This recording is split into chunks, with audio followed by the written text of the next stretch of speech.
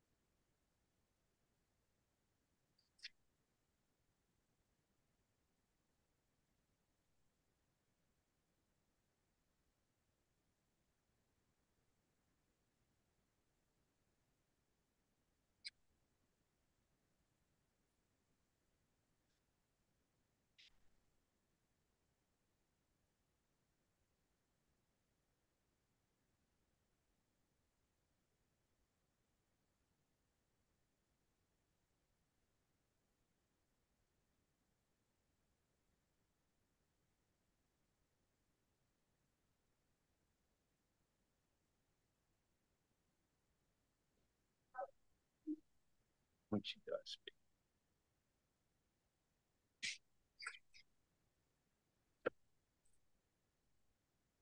Yeah. Just be aware that I know you have comments first. Yeah. You want to after she's done? Yeah, after she's done. Yeah. Yeah, but I'm sure you have first. Yeah. But you know, Bernowski never responds. And those rarely respond. Yeah. Okay. Mm-hmm. One thing you guarantee, but agrees with you. Yeah. She always responds. She always does. Yeah. She's on it. Yeah. Good evening. It is now 6 o'clock, and I'll call the meeting to order. Clerk, please do the roll call. Mayor Frederick. Here. Deputy Mayor Winkler. Here. Councilmember Ballard. Here. Councilmember Elliott. Here. Councilmember Bassah. Here. Councilmember Gassick. Here. Councilmember Wargo. And Councilmember Walton is absent. Have you, did she email you, Keith? Yeah. Oh, she did. Okay. Council, Deputy Mayor Winkler. I make a motion that we excuse Councilmember Walton this meeting.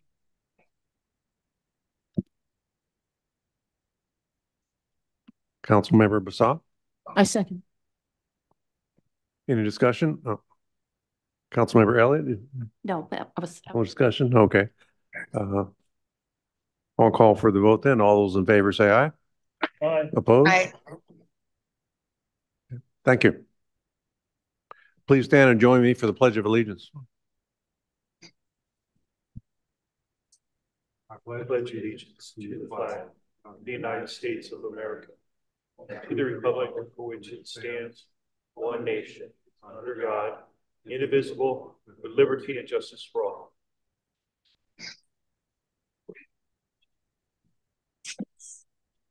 First, we have a time for public comments this evening. Clerk, is anyone called in or written in? No, there's no one online. Okay. Is there anyone in the audience that would like to speak? Okay. Seeing none, we'll move on to the approval of the agenda. Do we have a motion? Deputy Mayor Winkler, I move we approve the agenda. Councilmember Elliott. I second that. Any discussion? Seeing none, I'll call for the vote. All those in favor say aye. Aye. Opposed? The agenda is approved. Okay, first on our presentations tonight, we have 28th District Representative Mari Levitt. And we all know that she's done incredible work for the city of DuPont. We're so very grateful. But she's here tonight to give us an update on what happened with this in the legislature this spring. So Mari, the floor is yours. You have to turn that on there. Okay, I'm teachable. That's good. So thank you, Mayor and council members. It's great to be with you, and it's an honor to be before you and to have great partners in you all and have you active partners in the Association of Washington Cities to make sure that we're doing good things for our cities and towns and the state. So with that, there are many topics that I could cover tonight, and I don't have enough time to do that. So I'll try to do some highlights that I think are of interest to the citizens of DuPont and you all. And then if I don't cover everything, I'll happy to answer any questions that you may have, and then also can do any follow-up. So with that, I'm going to put my reading glasses on because that's how I am these days. So there you go. So a couple things just want to mention. So we just came off of our 60-day session, which is a supplemental budget session. It's the less robust budget of the year. And I'm going to look up to the council member on the screen as well. But having said that, it was a very busy and robust 60-day short session. Again, it's a supplemental budget for both capital, transportation, and operating, which means that there's less dollars available to invest in good things. But I think the dollars that we did have, we invested in some good things. So I'm going to tell you a little bit about that. Just some stats, because I almost was a math major, wasn't, but almost was. And I like stats still. There were 373 bills that were signed and that got across the finish line. And I often say that bills are meant to fail. They're not meant to succeed. And so there were over 1,100 plus bills that were introduced. And again, 373 that were signed by the governor. The one thing I will say, the session is done. So the governor has signed all bills that he's going to sign. He's vetoed any line items or any bills that he's going to veto. So we are done with the session, which is very exciting to be in that state. So 373 bills, as I mentioned, passed across the finish line. 297 of those had 80% strong bipartisan support, which is a significant feat. And then 236 passed unanimously. So I think it's worth noting that oftentimes folks you think of Washington, D.C., which we're not, but there's, you don't get things done, and you certainly don't work in a bipartisan way. That's not the case in Washington State. So you should take stock in that. There were several issues that I'm going to talk about tonight. But before I get there, I just want to share a little bit about the committees that I serve on and have a focus on, and that is capital budget, which is all things housing, education, and infrastructure. I love infrastructure. So I'm a big fan of all things infrastructure. I serve as vice chair of the Housing Committee, co-chair of the Joint Committee on Military and Veterans Affairs, and then also serve on the Higher Education Committee, which is what we call post-secondary education and workforce development, and then some other ancillary committees as well. So I'm going to highlight some topics that we heard that were important to constituents of DuPont and beyond, and that includes public safety and community safety, behavioral health. I know Councilmember Ballard cares much about that, veterans and military affairs. So I've always known that the 28th had a lot of veterans in our district. And anecdotally, I thought that we were #1 in terms of serving the most veterans, but the latest census data has declared that. So I'm very proud to say that the 28th is the #1 officially for serving the most veterans and military families. So that's exciting. I also want to talk a little bit about, I mentioned housing and homelessness, a little bit about education And when I talk about education, I'm talking about early learning to post-secondary education. So the broad swath of what education looks like. And then, of course, workforce, which pick a field, and you know that we have workforce challenges. So we'll go from there. A couple things I want to mention first, which I know are of city interest. First, I will say that we did not raid your public works account. So you should be very proud, very happy that we didn't raid it in that regard. So the public works account is held whole. Also, we have grants available for House Bill 1012, which is the Extreme Weather Protection Act. So grants will be available to cities, towns, local junior districts, as well as other jurisdictions administered by the Department of Military Affairs for extreme weather events, which we know will continue. And those are for times of when it's super cold, super hot, and then in times of poor air quality and their pets.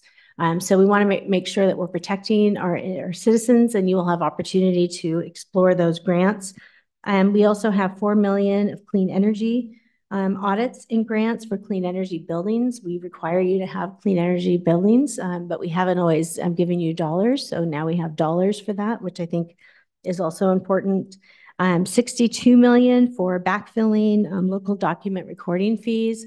This is especially important for our renters. We have in the 28th, you may not know, but 47% are renters. Many are rent overburdened. And what rent overburden means is that they're paying more than 30% of their income towards rent. So backfilling the document recording fees dollars was very important. We heard from Pierce County and we heard from other jurisdictions across the state. And it also covers utility assistance. So it's not just for rental assistance, but it's for utility assistance as well. So $62 million for that. We eliminated the basic law enforcement training, 25% local government match or requirements. And I saw Chief Newman earlier, and there he is. Okay.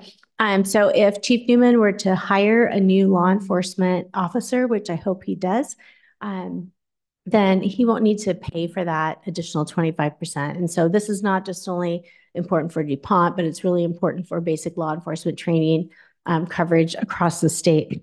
And that's a big deal, and it's about $8 million. We provided cities with liability protections for first responders, which is also important in 2208 for first responders, mobile health crisis folks as well. We know that you're operating in good faith, and we want you to have those protections, so that was included. We also did $2 million for local grant dollars for our public health departments to do prevention, education, and awareness. And then Tacoma Pierce County Health Department will get $750,000 to develop a toolkit that will be shared by our local health department to other local health departments, so they don't need to reinvent the wheel in terms of how they do prevention, education, and awareness on opiate and fentanyl. I mentioned House Bill 2088. We also provided, which I think is important to our part-time law enforcement folks who want to participate as a law enforcement officer, but perhaps they can't participate in a full-time way, that they have left improvement benefits. So that's another incentive for them to be able to participate as a law enforcement officer, that they can be part-time, but also get law enforcement benefits. So that's on the city, I think, of interest campaign. On housing and homelessness, I think it's worth mentioning. I already mentioned the backfill of document recording fees, which is also important, but we infused $127 million in the Housing Trust Fund. To give you context, the Housing Trust Fund has built approximately 65,000 units since 1986, which is the year I graduated from Lincoln High School at Tacoma. So I'll mention that. But so 65,000, we need 1 million homes by 2040. So it's really important that we continue to invest in the Housing Trust Fund to continue to do that. And half of those homes need to be affordable. So that's really important. House Bill 1929 created an impact on housing programs, which also is very important for young adults and those who are experiencing or leaving inpatient treatment, and they need housing. And so we want to make sure that we're providing that opportunity. House Bill 1892, which I sponsored, is the Workforce Housing Accelerator Program for 50 to 80% AMI that allows private developers, nonprofits, and others to have a workforce housing revolving loan fund, and we'll continue. You'll see some action in 2025 on our self-help development funds, and think self-help development of Habitat for Humanity and things like that. But this requires folks to pay the dollars back. So it's a revolving loan fund that will continue to go in affordable housing, which had broad support from realtors to low-income housing alike. House Bill 1998 talks about co-living housing. So think a room in an area that has shared living. For those folks that makes sense, that's a good opportunity. We also did strengthen opportunities for purchase of mobile home parks in House or Senate Bill 6059, Senate Bill 6013 expanded home ownership property tax exemption to include self-help housing, again, that we've talked about. And then we infused $150 million in low and moderate clean energy assistance and $19 million in our most vulnerable housing population and home ownership, which we know there's a wealth gap across the board, and we want to continue to build home ownership in our community and in the residents of DuPont and beyond. I know that the city of DuPont cares deeply about public and community safety. So in addition to what I mentioned earlier of infusing dollars to our part-time folks to get left benefits to provide incentive to work as a law enforcement officer, and the 25% $8 million BLAT, our basic law enforcement training expansion. And then we've also expanded training in the CJTC, which is the Criminal Justice Training Center. We have a lot of acronyms in the legislature, and I know you do in AWC as well. But so I'll try to spell those out, but if I don't, please correct me and flag that for me. But we have invested so many basic law enforcement training academy classes that the Criminal Justice Training Center has said, please stop. We can't take it anymore. You've invested so many that we can't provide the services that you're asking us to provide. So we're very excited to have the regional training centers, both in Yakima and Vancouver and Skagit. I went to the grand opening of the Tri-Cities Regional Training Center. I'm going to the graduation ceremony in May for the Vancouver Center. You'll see up north. But we're providing opportunities so folks don't have to leave their family, particularly on the east side. If you're a law enforcement officer or you want to be a law enforcement officer, it's really cumbersome to have to leave your family, go to Burien for many weeks, do the training, and then come back. And so we're continuing to invest in that. So on the public safety side, in addition to what I've already mentioned, House Bill 1214 protects our election workers. If you have been in Pierce County, which I know you are, you will know that there was an envelope that included fentanyl into the Pierce County election office, and that was not unique. There were 6 election worker offices across the state, but several had fentanyl included in the envelope. Some others had other substances that wasn't fentanyl, with the intent to disrupt our elections office. So we want to protect our election workers, who really are the unsung heroes of democracy. We have provided a trooper longevity bonus. So if you have worked as a Washington State trooper, which is the jurisdiction that the state as a legislature has control over, or authority over, if you will, not control, but authority. We've extended that longevity bonus. So if they want to continue to work, we want them to work, and we'll give them a bonus to do so. House Bill 2013 is a first responder and wellness program expansion. I know Chief Newman is well aware of this particular bill, as are others. Really important to continue to talk about our first responders and wellness programs. Senate Bill 6006 is an omnibus trafficking bill. There were 3 bills rolled into one. I serve on the Washington Task Force of Trafficking Against Human Persons. It's an odd title, but anyway, but it focuses on trafficking. We have law enforcement, we have providers and others. And so that was a really important bill. House Bill 1961 addresses animal cruelty and the criminal penalties. We know that if you are more likely to affect an animal, you have potential to affect a human, and that's really important. House Bill 2048 strengthens domestic violence protection and supervision requirements. House Bill 1919 expands criminal offenses involved in AI for sexually explicit fabricated images of minors. That occurred up in Lake Washington for students who were going to a prom. It's occurred in others. And so AI can be very exciting and have great, robust, positive impacts, but it also can be very negative towards our minors. And so this protects our minors from fabricated images. We adopted Initiative 2113, which is vehicle pursuits. I know that's something that's been important to the city of DuPont. And so expanded the opportunity and the flexibility for vehicular pursuits. School bus trespass penalties has been, there was a Senate bill, 5891. It turns out that if you, I'm a mom with 3 kids in public schools. So when you go in public schools, you have to show your ID or you have to show your face, you have to explain why you're there. And, you know, there's a lot of protocol. But what we found out, there's no protocol on school buses. So anyone could have just jumped on a school bus. And unfortunately in the Tri-Cities, someone did jump on a school bus and killed a bus driver. And so that bill is named after the bus driver, but it equalizes, if you will, school buses to school facilities. It expands that. Senate Bill 5931 expands criminal penalties House Bill 2153 expands criminal penalties to deter catalytic converter theft. Catalytic converter theft, fortunately, has gone down in 2023 from 2022. But we want to make sure that those who are doing that activity have, I call compassion with accountability. So they have accountability and they expanded the criminal penalties for that.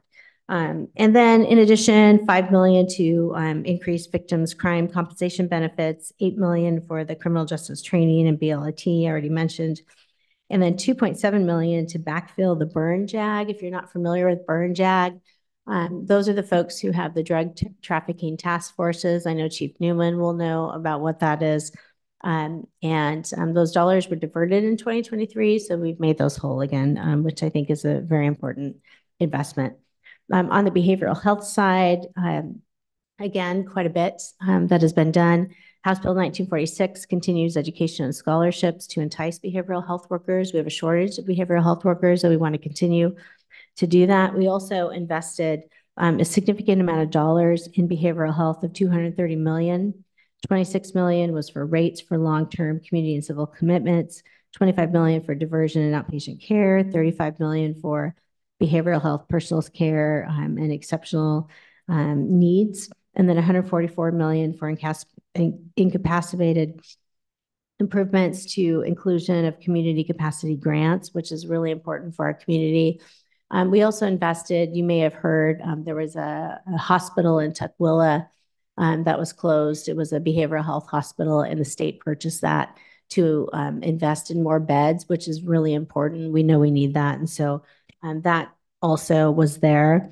And then we also adjusted benefits for our rates. We invested 7% in 2022, 2023, another 15% for capacity for our behavioral health providers. But these are for community health providers, which are important. But we also need to do and continue to do more work in 2025 for our private providers as well to increase the Medicaid rates because they're woefully low. So I want to talk about opiate and fentanyl because it has been, I'm grateful to Chief Newman and the city of DuPont who pulled together a opiate and fentanyl event. I don't know what was officially called, but this was a significant focus for a 60-day session, and we invested $250 million for opiate and fentanyl crisis across our state in terms of investments, and then $35 million in the capital, so about $250 million focusing on addressing opiate and fentanyl crisis, whether it's $35 million in the capital budget for our tribal partners and our tribal facilities, which, by the way, serve 20% of tribal members and 80% of non-tribal members.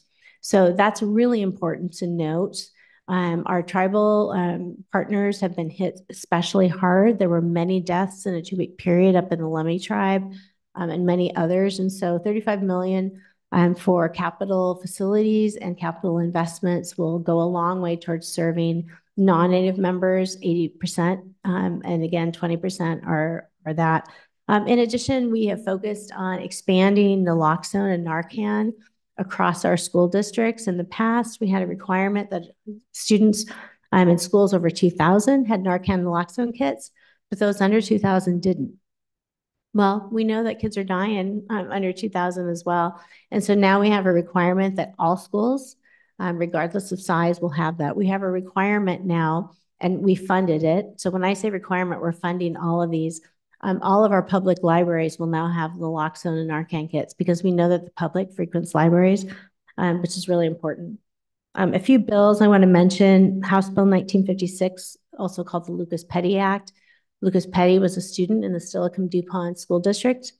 He died October 31st, 2022, from using marijuana laced with fentanyl. And so this will require our school districts to do an education awareness prevention campaign, in addition to having naloxone and updating the health standards. House Bill 2112 is the higher education, I hesitate to say a companion. It's not a true companion in a legislative word and verbiage, but it does require all institutions of higher education, private or public, community college, 2-year, 4-year, rural or urban, to make sure that they are providing naloxone, they're providing education prevention, and in colleges, we're providing fentanyl strips. Fentanyl strips don't work if you're testing part of it. It shows no fentanyl, and another part may have fentanyl, but it's a process. And it's the beginning of doing that. House Bill 1635 provides police dogs. Believe it or not, there's only one police dog who can detect fentanyl. And so we're expanding that to make sure that our police dogs and our police authorities have opportunities to train our dogs to detect fentanyl. 1877 has behavioral health investments in the system and better coordination with our tribes. 2075 requires Department of Health to quickly issue licenses. We all know our state agencies are slow. I'll just say that. And they don't always provide helpful information. And so bureaucratically, they can be a barrier. And so we're requiring Department of Health to quickly provide licensing for our tribal facilities. To be able to do that, again, our tribal facilities are providing 80% of non-tribal folks. But in addition, they get higher Medicaid rates, which is good for everyone. So we want to continue to do that. Senate Bill 5804, I mentioned naloxone in schools. Senate Bill 1699 provides a tribal account that 20% of the opiate settlement dollars will go into that. Again, our tribal partners and our brown and Black communities have been hit exceptionally hard from opiate and fentanyl use. And so it's really important that we continue to support that. And then some dollars, investments, $156 million. Access to opiate use treatment and disorder programs, $16 million for supporting families and supplies, and child safety, another $16 million for public health awareness and outreach, and then naloxone, which I've already mentioned. Just a few more things. Workforce. Our military spouses in particular struggle to get to work. We want them to get to work. They want to get to work. 1 in 5 Washington military families are food insecure. That's not a number that I have picked. It's a number that our military families and our military partners have identified. And so we identified 3 compacts this year that have all been signed by the governor. That's the physical assistance, physician's assistance compact, the social work compact, and the teacher mobility compact. And so these will all get our military spouses to work. We also have Native American apprenticeship programs. Our Native Americans have been the lowest in apprenticeship participants, so we've done that. We've invested in Running Start. So if Councilmember Walton were here, she would appreciate that, or maybe not, because the dollars are being taken away from the school districts, but nevertheless. But for summer, it allows sophomores to participate in online Running Start kind of opportunities. We've expanded apprenticeship programs in our Department of Corrections. 95% of those who are incarcerated are released, and we want them to have skills and be contributing taxpayers when they're released, and also reduce recidivism and increase public safety. And so we've done that. And then in addition, we've expanded our Working Connections opportunities in childcare. Childcare is a huge barrier, and so we've expanded working connections opportunities for our students to be able to quickly get to work after their training because they have childcare options. And then lastly, I'll mention education. We invested $335 million in education. Special education went from 13.5 to 16%. Sounds like a little, but we're about 2/3 the way there. We're about 1/3 shy. We have been negligent for a very long time. I said that last year. I will continue to say that this year. We're getting closer though, and so that's good. We expanded the prototypical school staff model of 72 million, materials and supplies and operating 44 million. We expanded our effort towards getting to universal school meals. When kids are hungry, they can't think. When I'm hungry, I can't think. And so it's really important that our children have opportunity. And then just a few other things I want to highlight.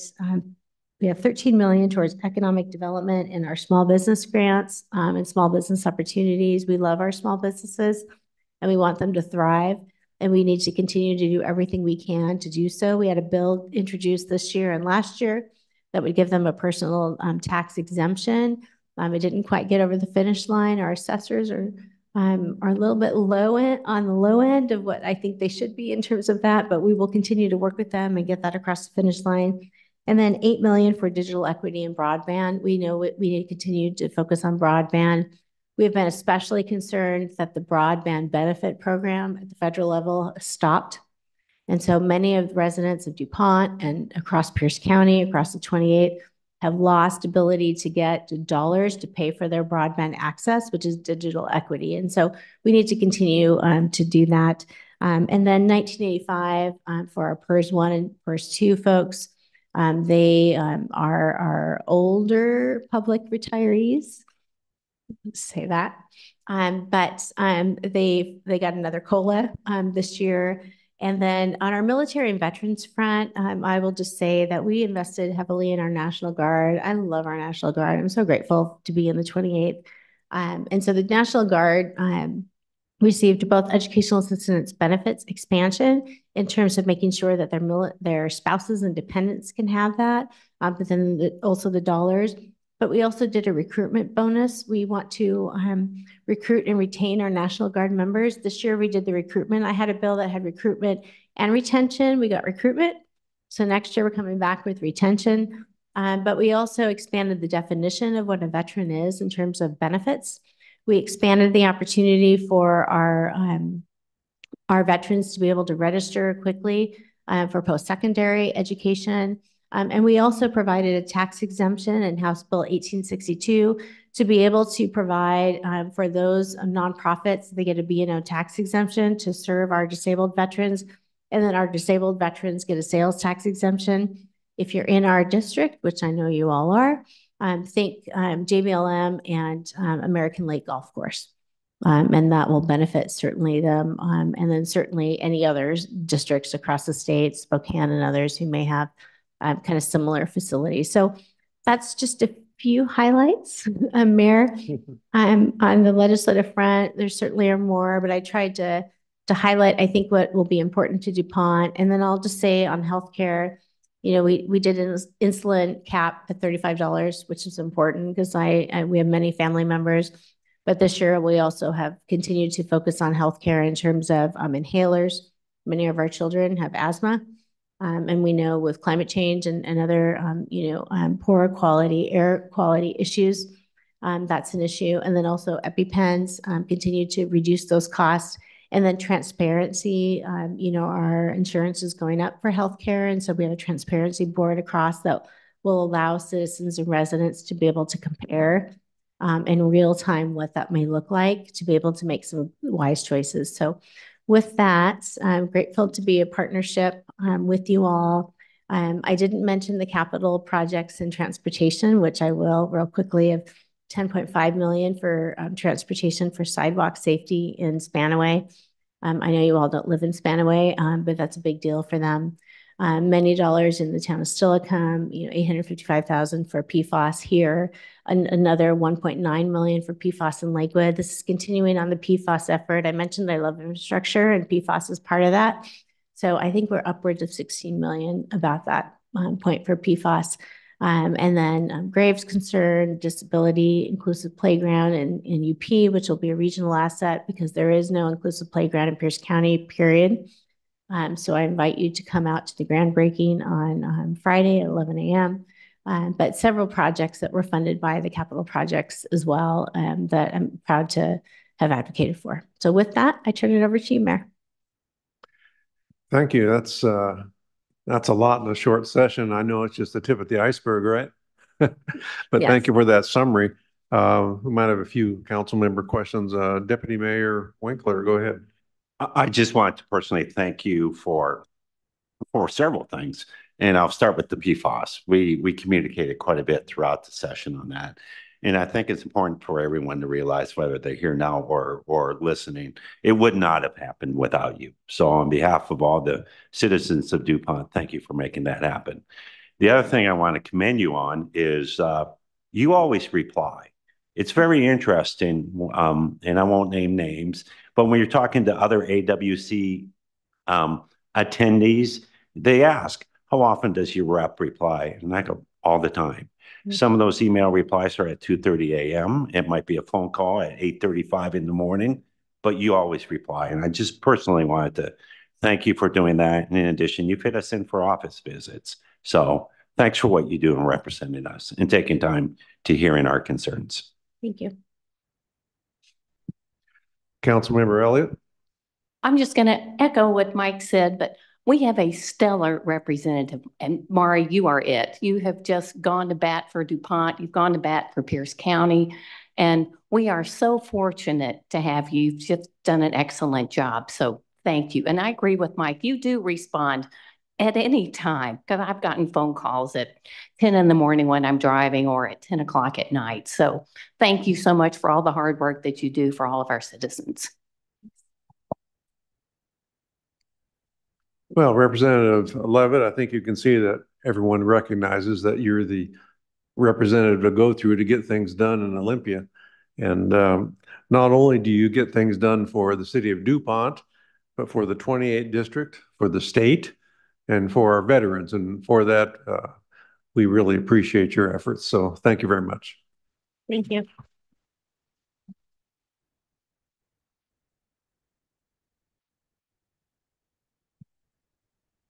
At this time, we have the DuPont Historical Society annual presentation.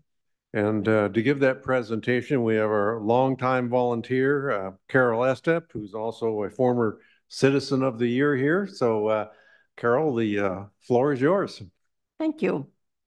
Good evening, Mayor Frederick, City Council, and City staff.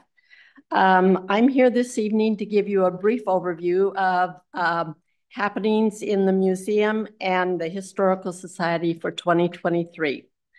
The photo that you see up on the screen is our new logo for the Historical Society. This was designed for us by Alan Archambault, who at one time was the director and the curator for the Fort Lewis Museum. Next slide, please.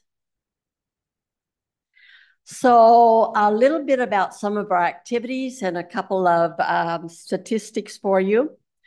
The museum last year had 1,042 visitors.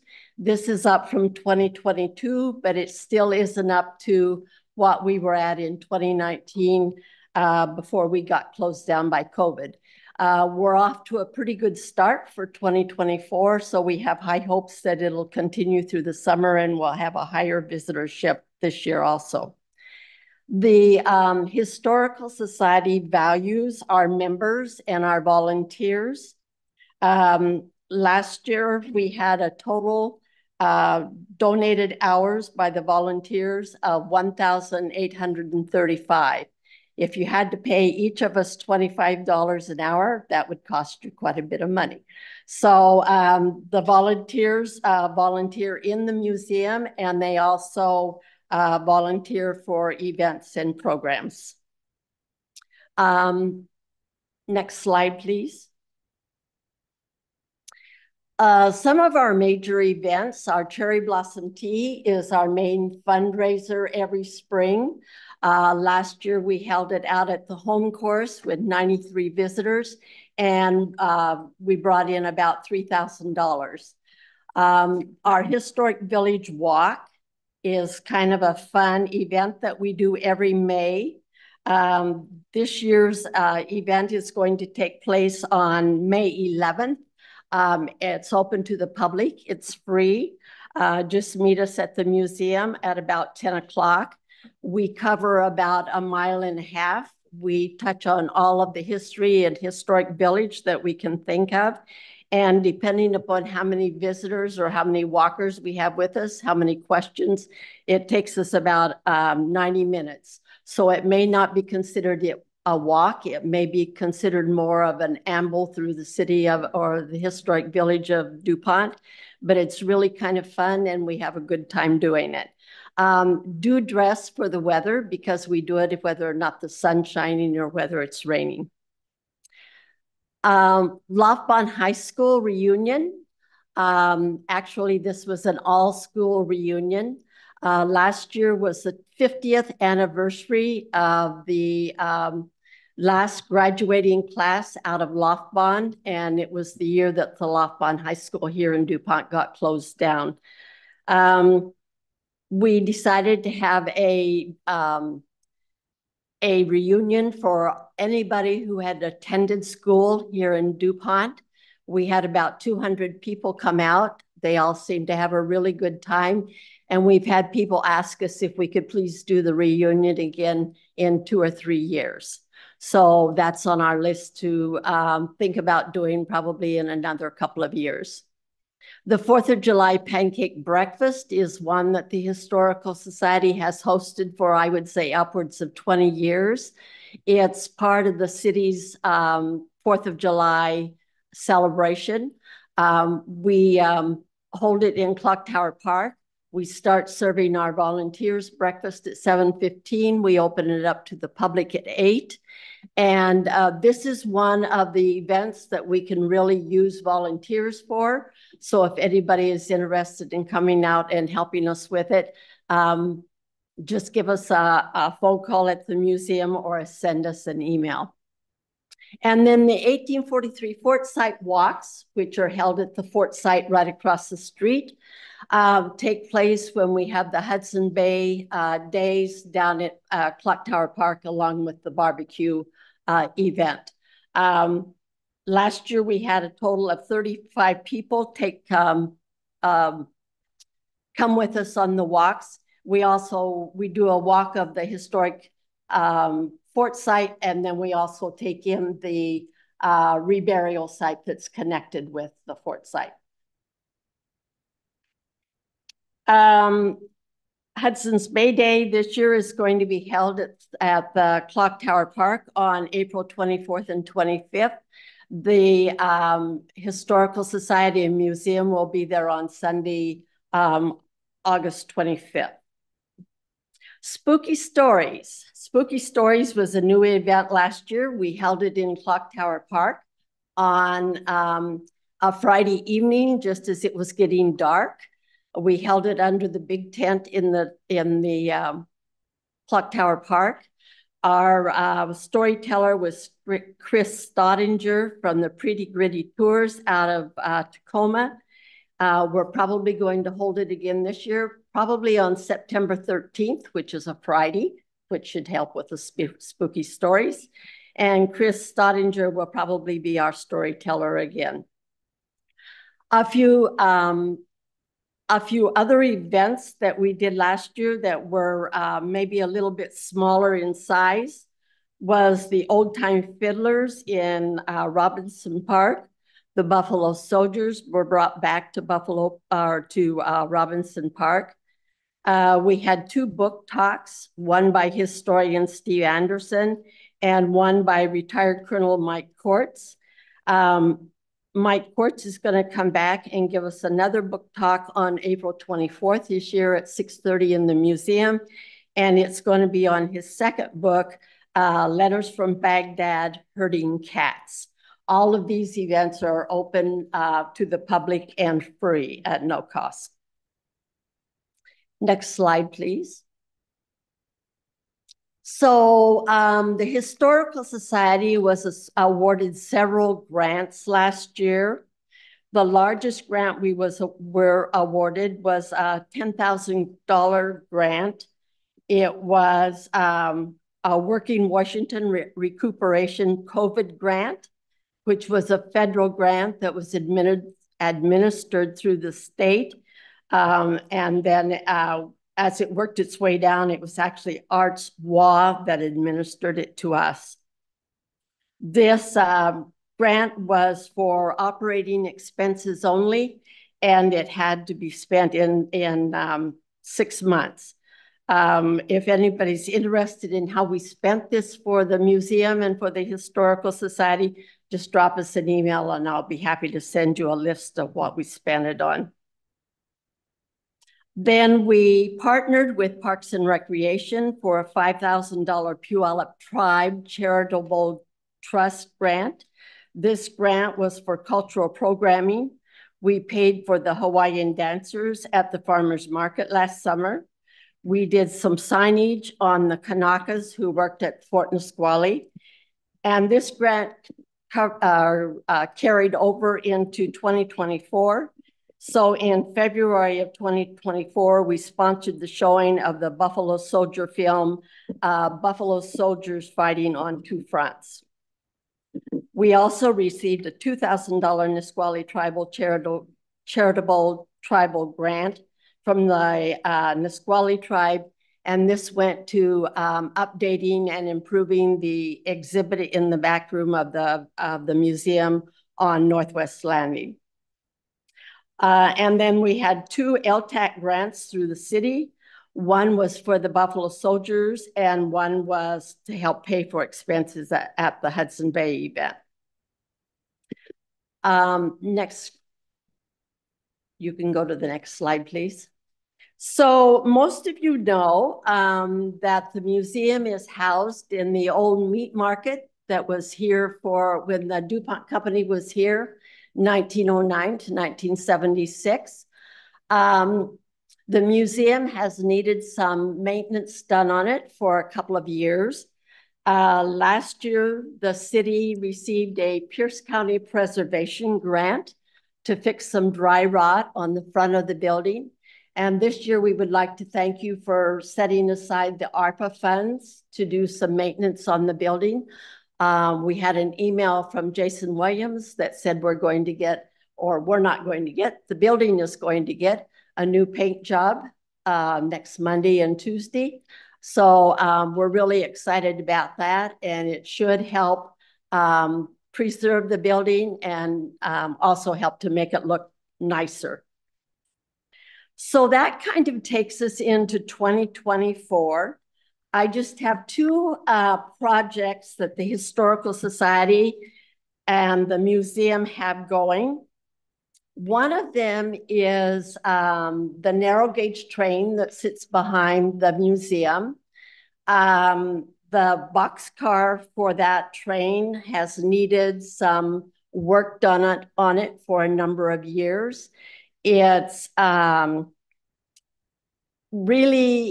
falling apart. And so we have determined that we are going to raise the money and have it restored this year. We have a bid for the restoration on the boxcar. It's about $48,000.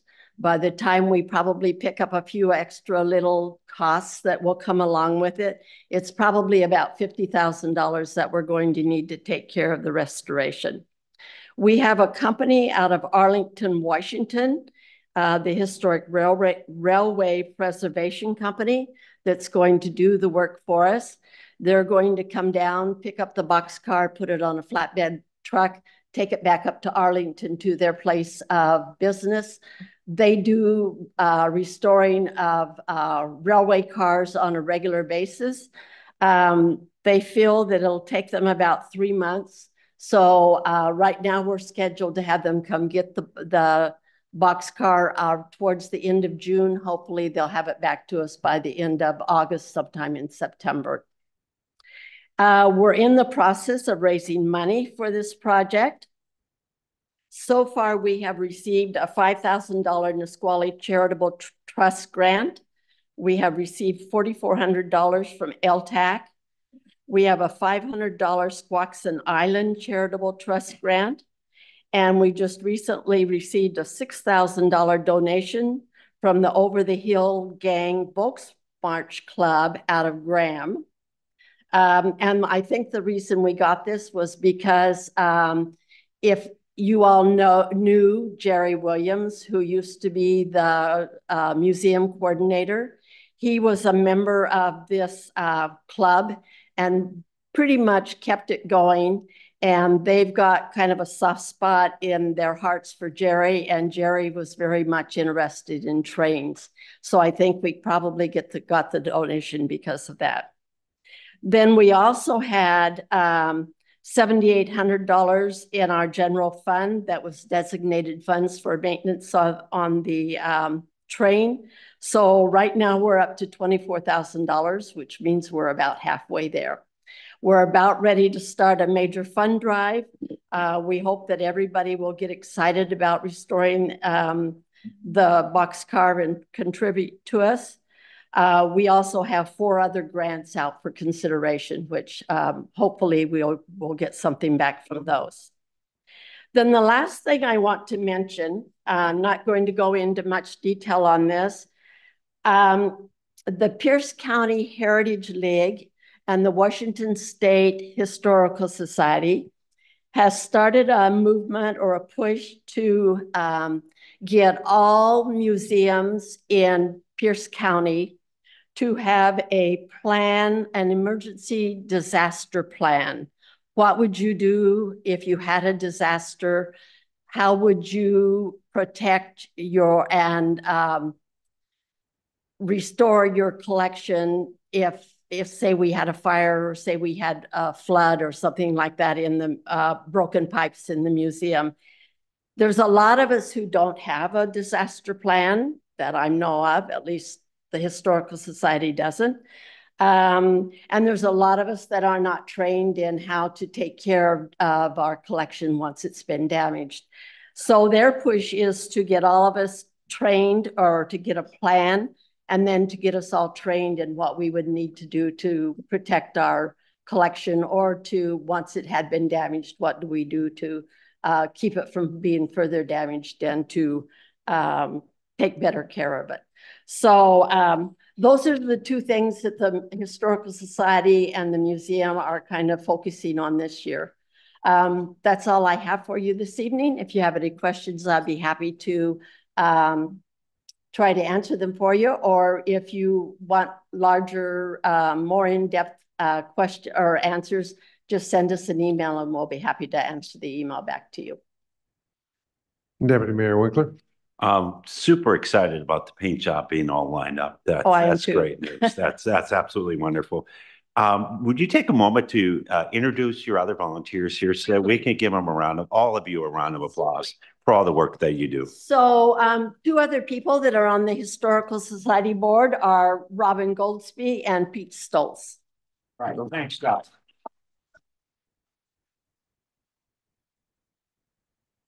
I don't know if anybody got to read the last slide that was up there, but the Historical Society has been in partnership with the city in keeping the museum open for 47 years. So that's quite a long time for us to be working together.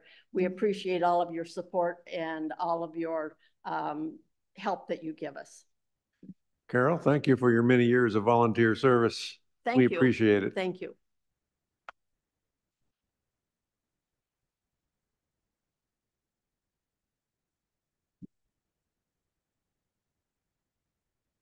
And we have one proclamation tonight. Whereas each 22nd day of April since 1970, the nation and the world demonstrated its support for environmental protection by celebrating Earth Day. And whereas this Earth Day's objective has always been to educate the public about environmental issues, And this year's theme is Planet versus Plastics. And whereas this year's Earth Day theme unites students, parents, businesses, governments, churches, unions, and individuals in an unwavering commitment to call for the end of plastics for the sake of human and planetary health, demanding a 60% reduction in the production of plastics by 2040, and an ultimate goal of building a plastic-free future for generations to come. And whereas to achieve a 60% reduction by 2040, EarthDay.org's goals are: 1, raising public awareness about plastics' harm to human and biodiversity health, pushing for research transparency, proposing to phase out single-use plastics by 2030, and achieving this phase-out commitment in the United Nations Treaty on Plastic Pollution in 2024. 3, advocating for policies aimed at combating the environmental impact of fast fashion, which relies on the use of synthetic materials made of plastics, such as polyester and nylon. And 4, investing in innovative technologies and materials to build a plastic-free world. And whereas by educating people about the impact of plastics, we can inspire them to take action to protect the planet. And whereas by working together on Earth Day and throughout the year, the citizens of DuPont can help create a sustainable future for our planet and all its inhabitants. Now, therefore, be it resolved that I, Ronald J. Frederick, Mayor of the City of DuPont, Washington, do hereby proclaim April 22nd, 2024 as Earth Day in the City of DuPont, and encourage all citizens of DuPont to join me in this special observance. Signed this 9th day of April, 2024. Next, we have the approval of the consent agenda, so I'll entertain a motion for that. Councilmember Ballard? Yes, Mayor, I move to approve the consent agenda items for Tuesday, April 9th, 2024. Councilmember Bassan? I second the motion. Any further discussion? Seeing none, I'll call for the vote. All those in favor say aye. Aye. Opposed? The consent agenda is approved. Next, we start on our study session items. And the first item is our new DuPont website overview. And Lara McRae is going to cover that information.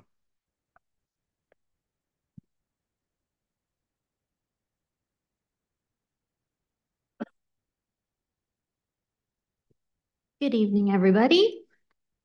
I just wanted to do it.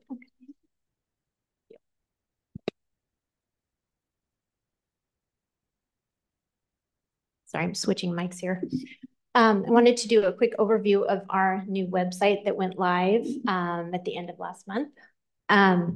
This project started about 8 months ago, and Civic Plus, our website provider, contacted us and told us that we were eligible for this, what they called an ultimate redesign package, which was basically free except for staff time, but can't beat that. So we jumped all over that.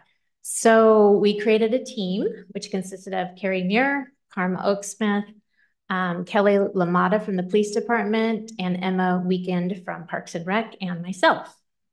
So after we met with Civic, we, after they told us what our assignments were, our first assignment was to look at counties and cities across the state that use the same package.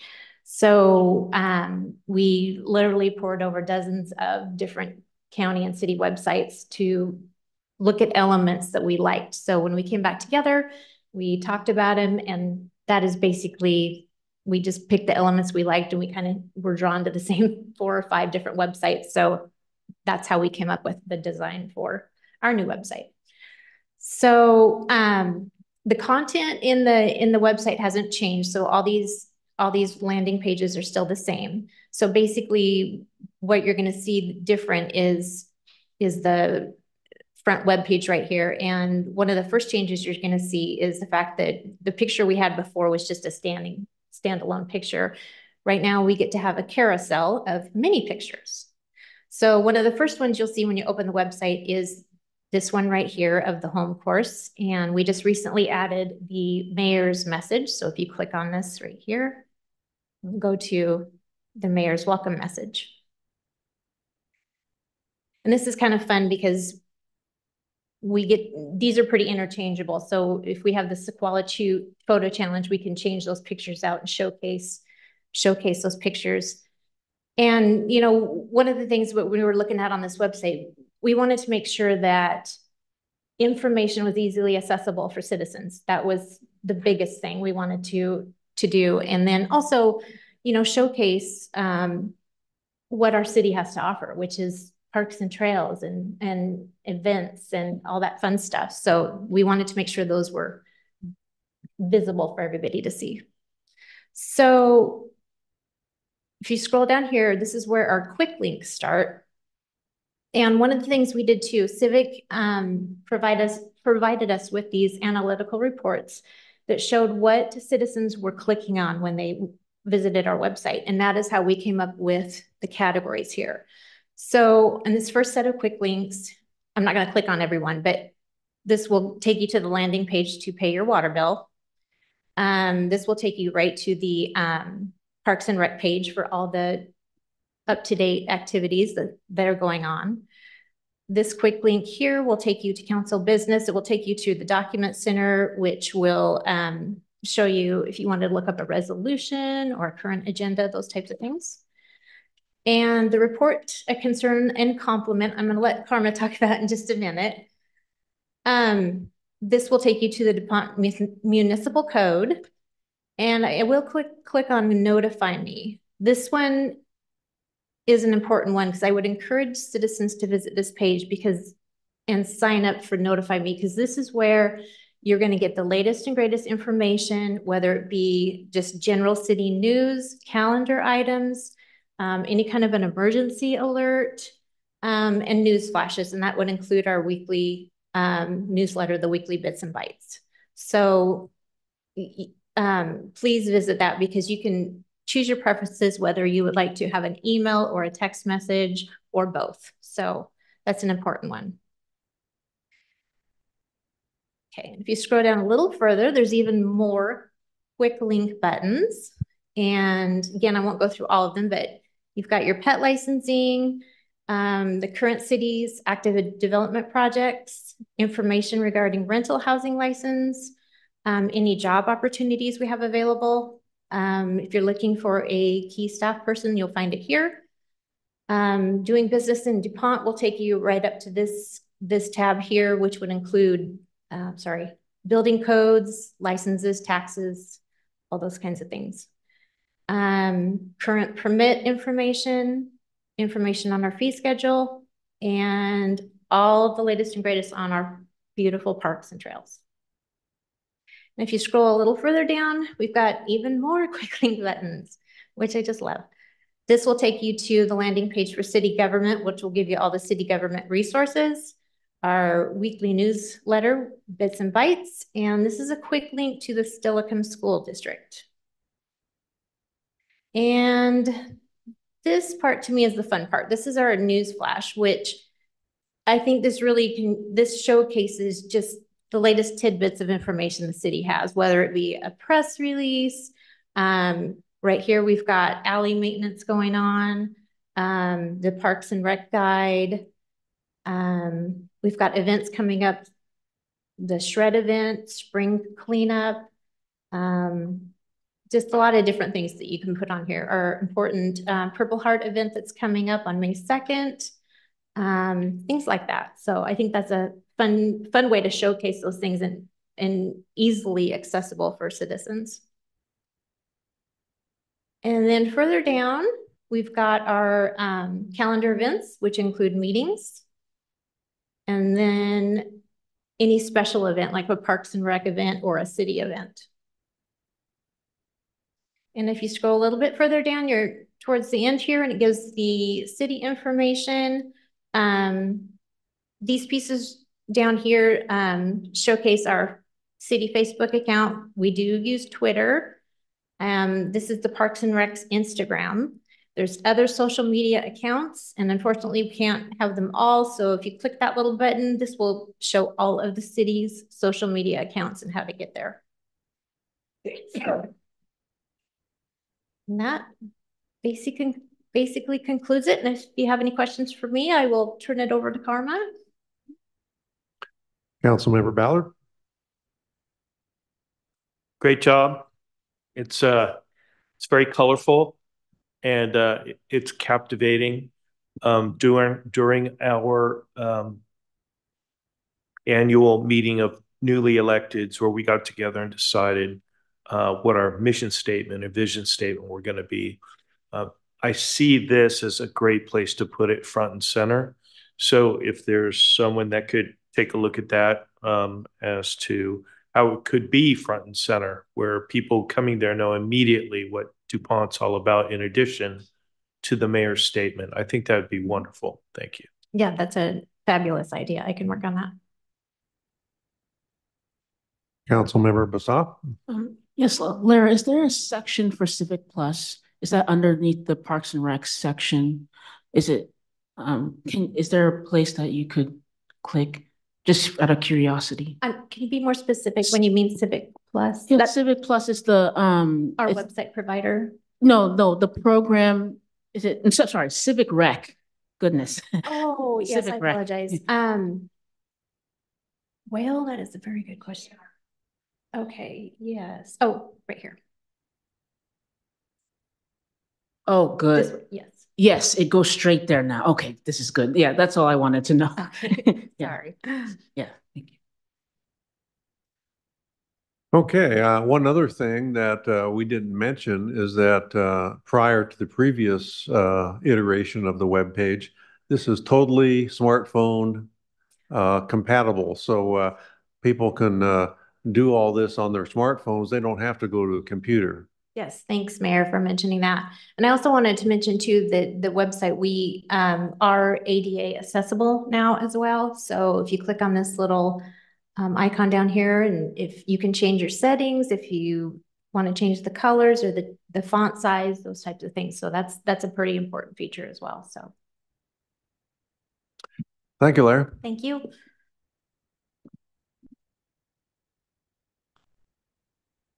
Next, we have Director Oaksmith, who's going to talk about the SeeClickFix software overview. We wanted to have a more interactive process for the residents of DuPont to report a problem. Right now, if they have a sign down or they see a bear, they call City Hall, or they wave down a police officer, or they email the mayor. We really wanted something that would work with the residents and with our staff to make sure that a work order or request was in the system and there was a response to the resident. So we looked at a lot of different software. We had an aging software that the Public Works team used themselves, and maybe some of the older police officers, but it was outdated and old. So we actually looked at quite a few software, and what we found was the one that had the best pricing and the best information was right in the whole Civic Plus family. So if you're on our website or you're on the mobile phone, you can go to How Do I on our website, and you can report a problem here, or you can scroll down, as Lara was showing you earlier, to report a concern or a compliment. In case you really want to talk about how much you love the finance director, you can go right in here and do a compliment. There are a lot of people out on the street that want to call in and say, hey, our Public Works department, they did a great job doing this or that. And sometimes they don't have time to call. This would be a good resource for them to just do a compliment that way. So when you go to this landing page, you'll see SeeClickFix. That's the name of our 311 mobile app.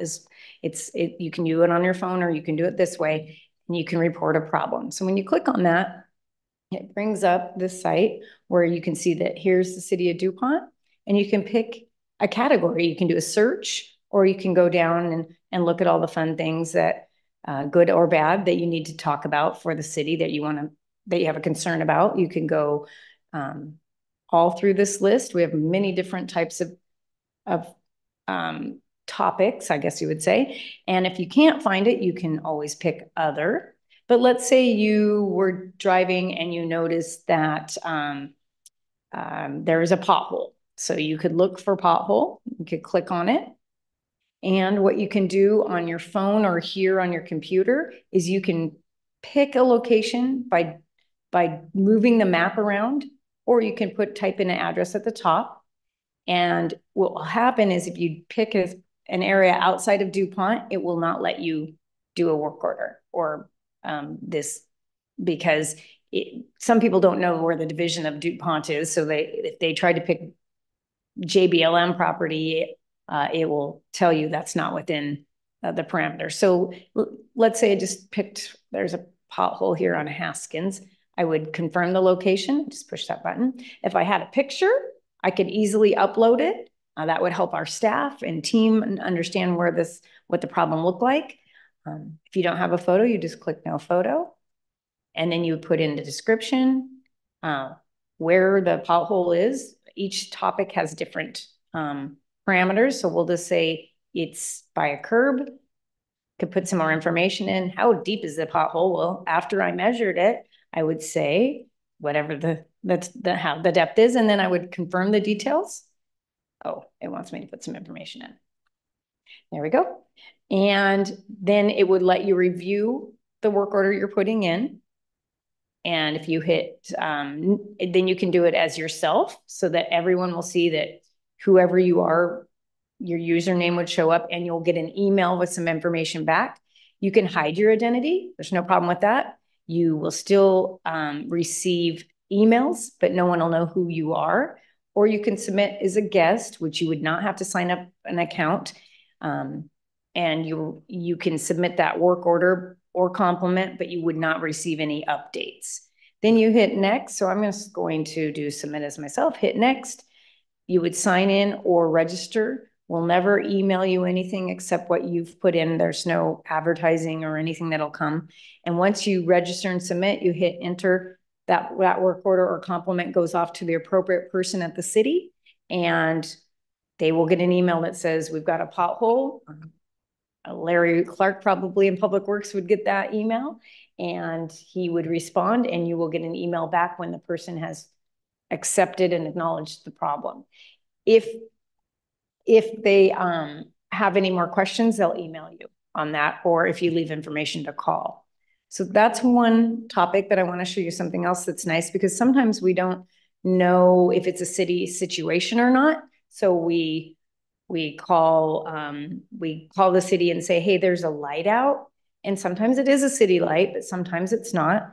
So let's look. Let's say you have a problem with your electricity or natural gas and it's out, but you don't know who to call. You can click on here, and what it does, instead of walking you through that resource of putting in where and everything, it tells you right now that our organization doesn't accept this category because it's not the responsibility of the city, it's responsibility of Puget Sound Energy. So it gives you the website, their phone number, or if it's an emergency, what to do. So there's a lot of topics like that you'll see that don't belong to the city, but will help the residents and guide them the right way. And we're going to have a few that are multifaceted. For example, the bear issue, it's not on here yet, but sometimes we need to know so that we can respond if it's an injured animal, but also Fish and Wildlife will need to know. So we're working on that. So it's a really wonderful way to put in information that the city needs to know for many, many topics. You can see here, abandoned vehicle, if you have a question about backflow or irrigation and so forth. And what I think the best part is the client or customer or resident will receive information back in a timely manner so they know it's being worked on, and they'll receive information when the project or concern is done. So I'm really excited about this product. My team, the finance team, worked on it really hard to get everything in line, and then worked with every department to figure out who needs to know this information. And we think it'll be a growing, as things happen, we'll find out if there's, on the other category, if there's a growing need for another category here. We'll just continue to grow and learn as the residents use it. So thank you everyone for your patience while we went through this. And I'm excited that we now have a resource that you can do on your mobile phone or your computer. You don't have to call in or come into the city to do something wonderful like a compliment or let the city know that there's something that needs attention. So let me know if you have any questions. Councilmember Elliott. Yep. think this is just awesome. So thank you all. Thank you to your whole team. And I'm wondering if maybe we could advertise this on the Suburban Times, because sometimes it's difficult to get information out to our citizens. And if we could put something out there about, hey, we've got this new program, click it and see it, or see it and click it, it might really help. Sure. So, Lara did information in our newsletter as well, which is good. But the more information we can get out, the better. So yeah, we will look into that. No problem. Thank you. Kudos. Thank you all. Appreciate it. And this is one example of a continuous improvement that the staff works on. So I appreciate all your efforts as well. Carmen, you can just stay there. You got the next item, the traffic camera update. So go ahead. I might need Carrie to help me with this. Let me let her get the screen sharing up.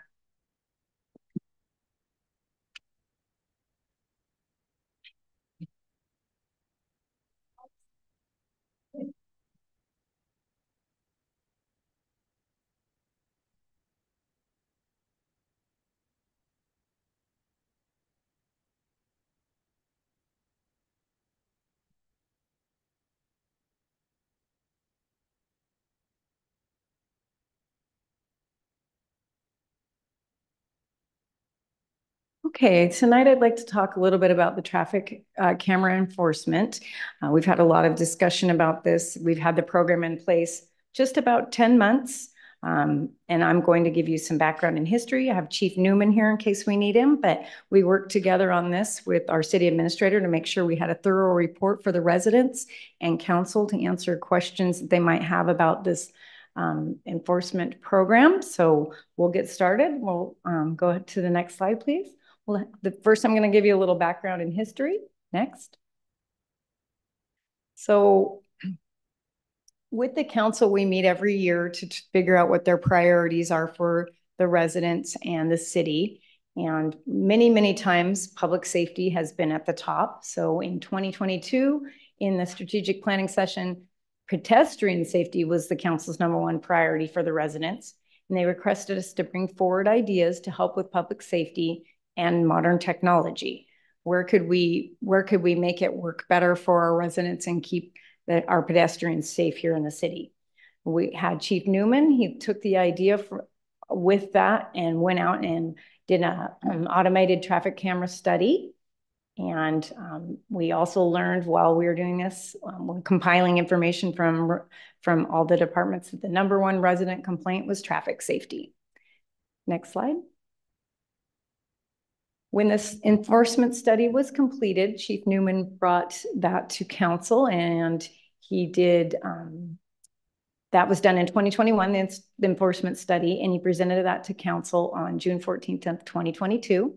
They looked at many different areas, and there were 5 major areas that were studied that had in the past a lot of issues or concerns from the police department and residents.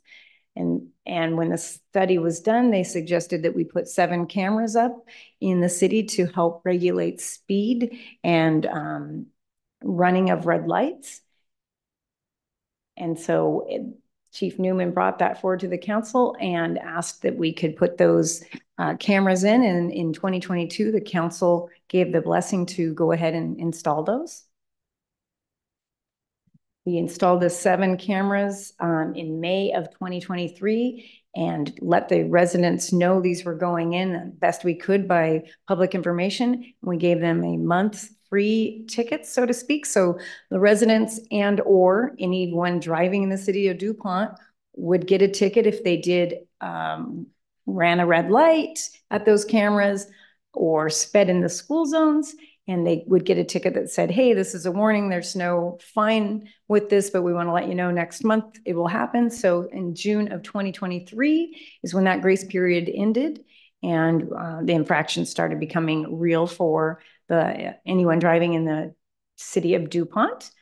Most of the cameras are located right along Center Drive at different areas. And then we have one on the historical side of DuPont and on the Barksdale Light. And again, I said there was no fee for the first month. So now I'm going to talk about the financial information with these cameras. Right here, you can see a slide that was provided to us by Novia Global that showed in 2023, starting in June, as you work your way to December, that we had 9,626 infractions on those from those cameras. The orange or kind of red is red light cameras. The blue is the total. Oh, let me start from the left, sorry. The blue is the total number of infractions. Then the red light camera infractions are the orange. And then the green are the school zone infractions. And you can see July, and there were no green because the school wasn't in session. And that was 2023. And the next slide shows 2024. This is the first 3 months of the year. They have issued 4,590 citations. That'd be the proper verbiage, I guess, tickets, citations. Again, the total is in blue. The next in orange are red light infractions, and the green are school zone infractions. What concerns me the most on this is how high the school zone infractions are. Those are where our children are walking to and from school or in the evening after school sports. This is one of the reasons council wanted this done, is to protect those children, our future residents of DuPont, from injury and harm. So I'm hoping those tickets will help people understand that they need to slow down. Next slide. Of those infractions, we looked at how many of those vehicles are registered in DuPont with this DuPont zip code. It is a little bit difficult in the city because we do have a high number of military who don't register their cars here because they don't have to. But of the tickets that we did issue, 35.58 were DuPont zip codes, and the other 64% or 64.42 were for other zip codes. Next slide. We'll talk about expenses for a moment. Those cameras that we have, we rent. They're not city-owned property, which means we don't have to pay for the maintenance, which is nice. If anything needs to be done, the team from Novia Global comes out and takes care of the cameras. We have 4 red light cameras that these are the maximum fees that they would charge us for the rentals, $3,999 per month. 1 special red light camera that's almost $6,000 per month, and 2 fixed school zone cameras that have a tiered system based on how many infractions are done during that time. I can't say per month because sometimes those cameras are off during the off times for school, but the minimum for the rental fee is $3,999. But if we issue more than 800 infractions, then the city would pay $5,700.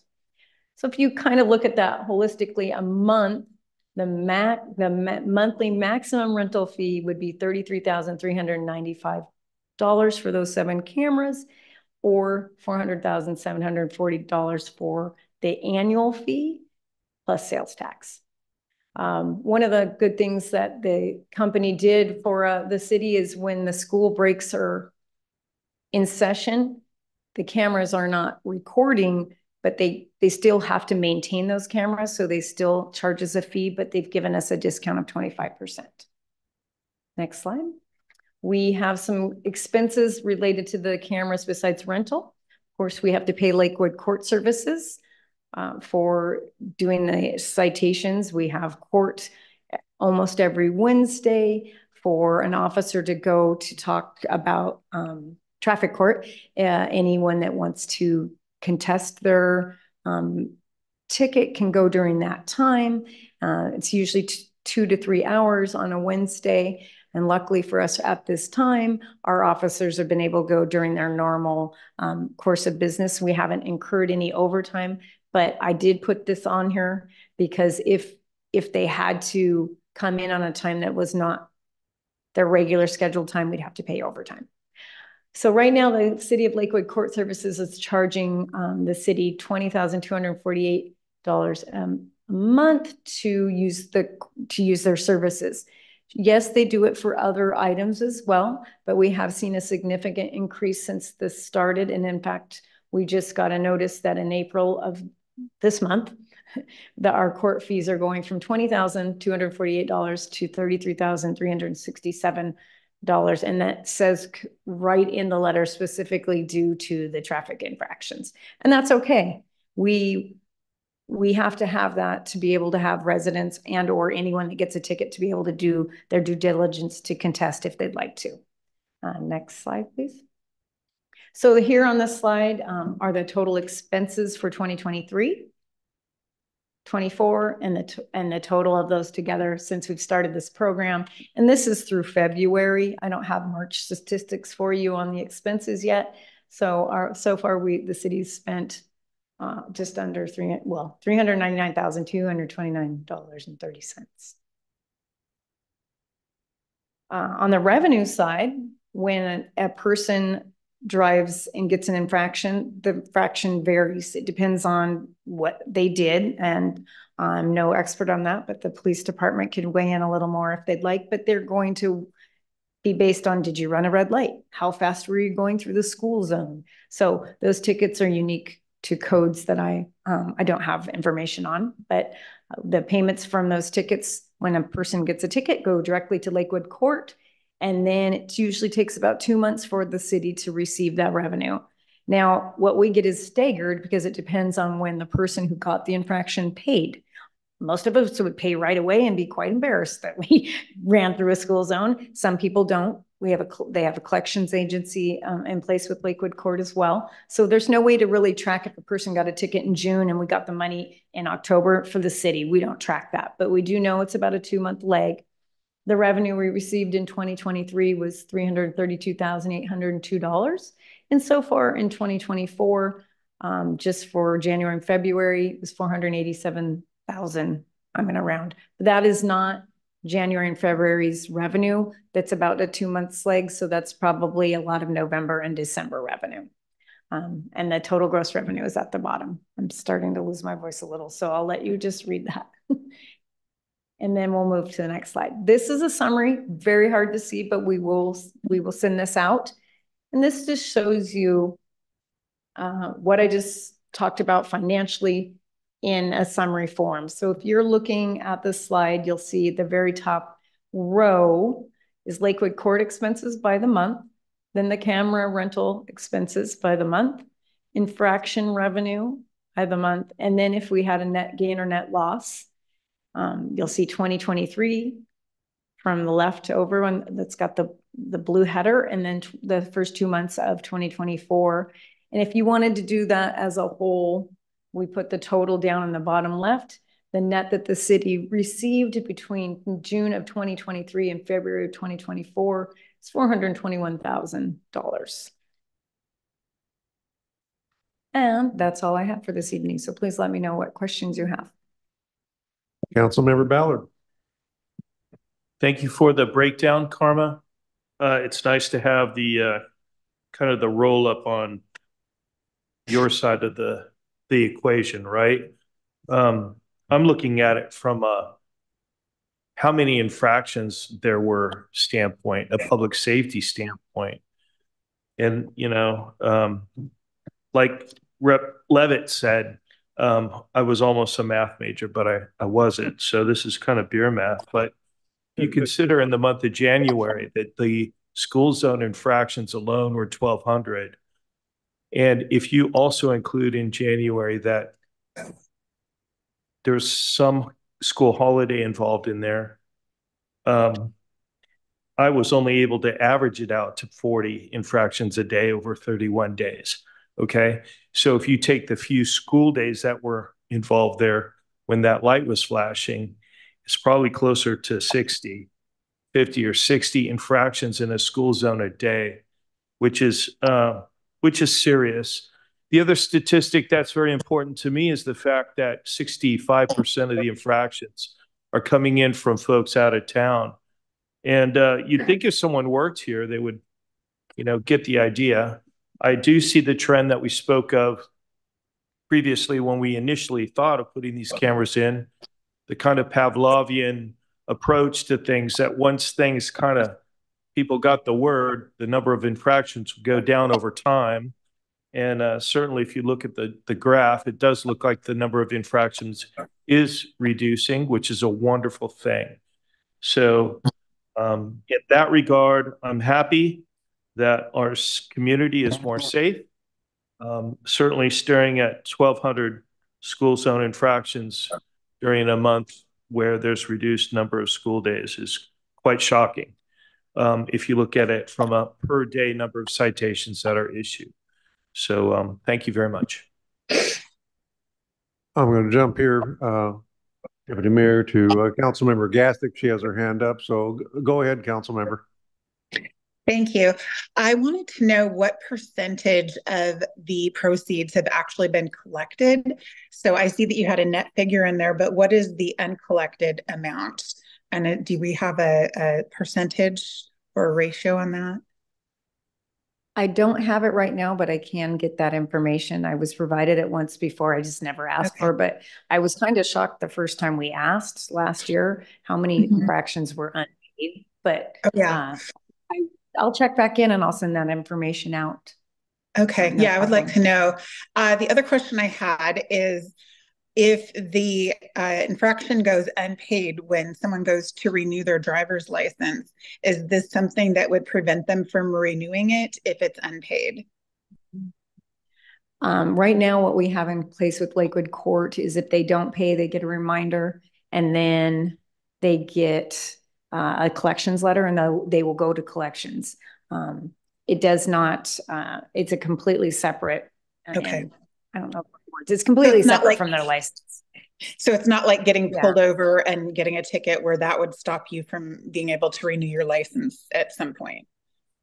Council member, Mayor, can I step in real quick? Sure.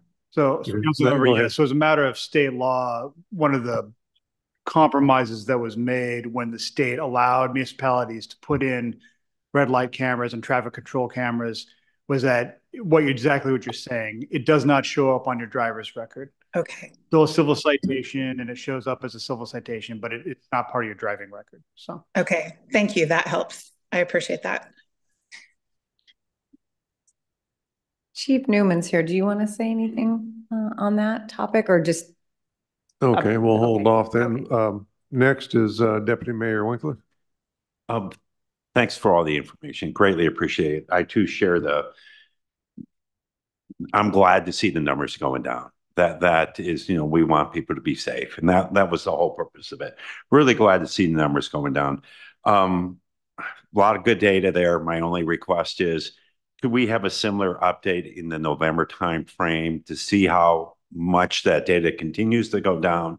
And then 90 days after a certain bill was signed, which should be right around 1 July, the legislative changes go in there for if people qualify for state programs, they can ask for a reduced rate.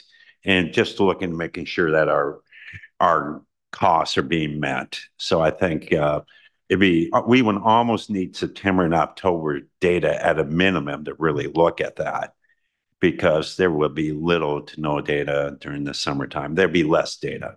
But so maybe November, December, we can get another update. Thank you.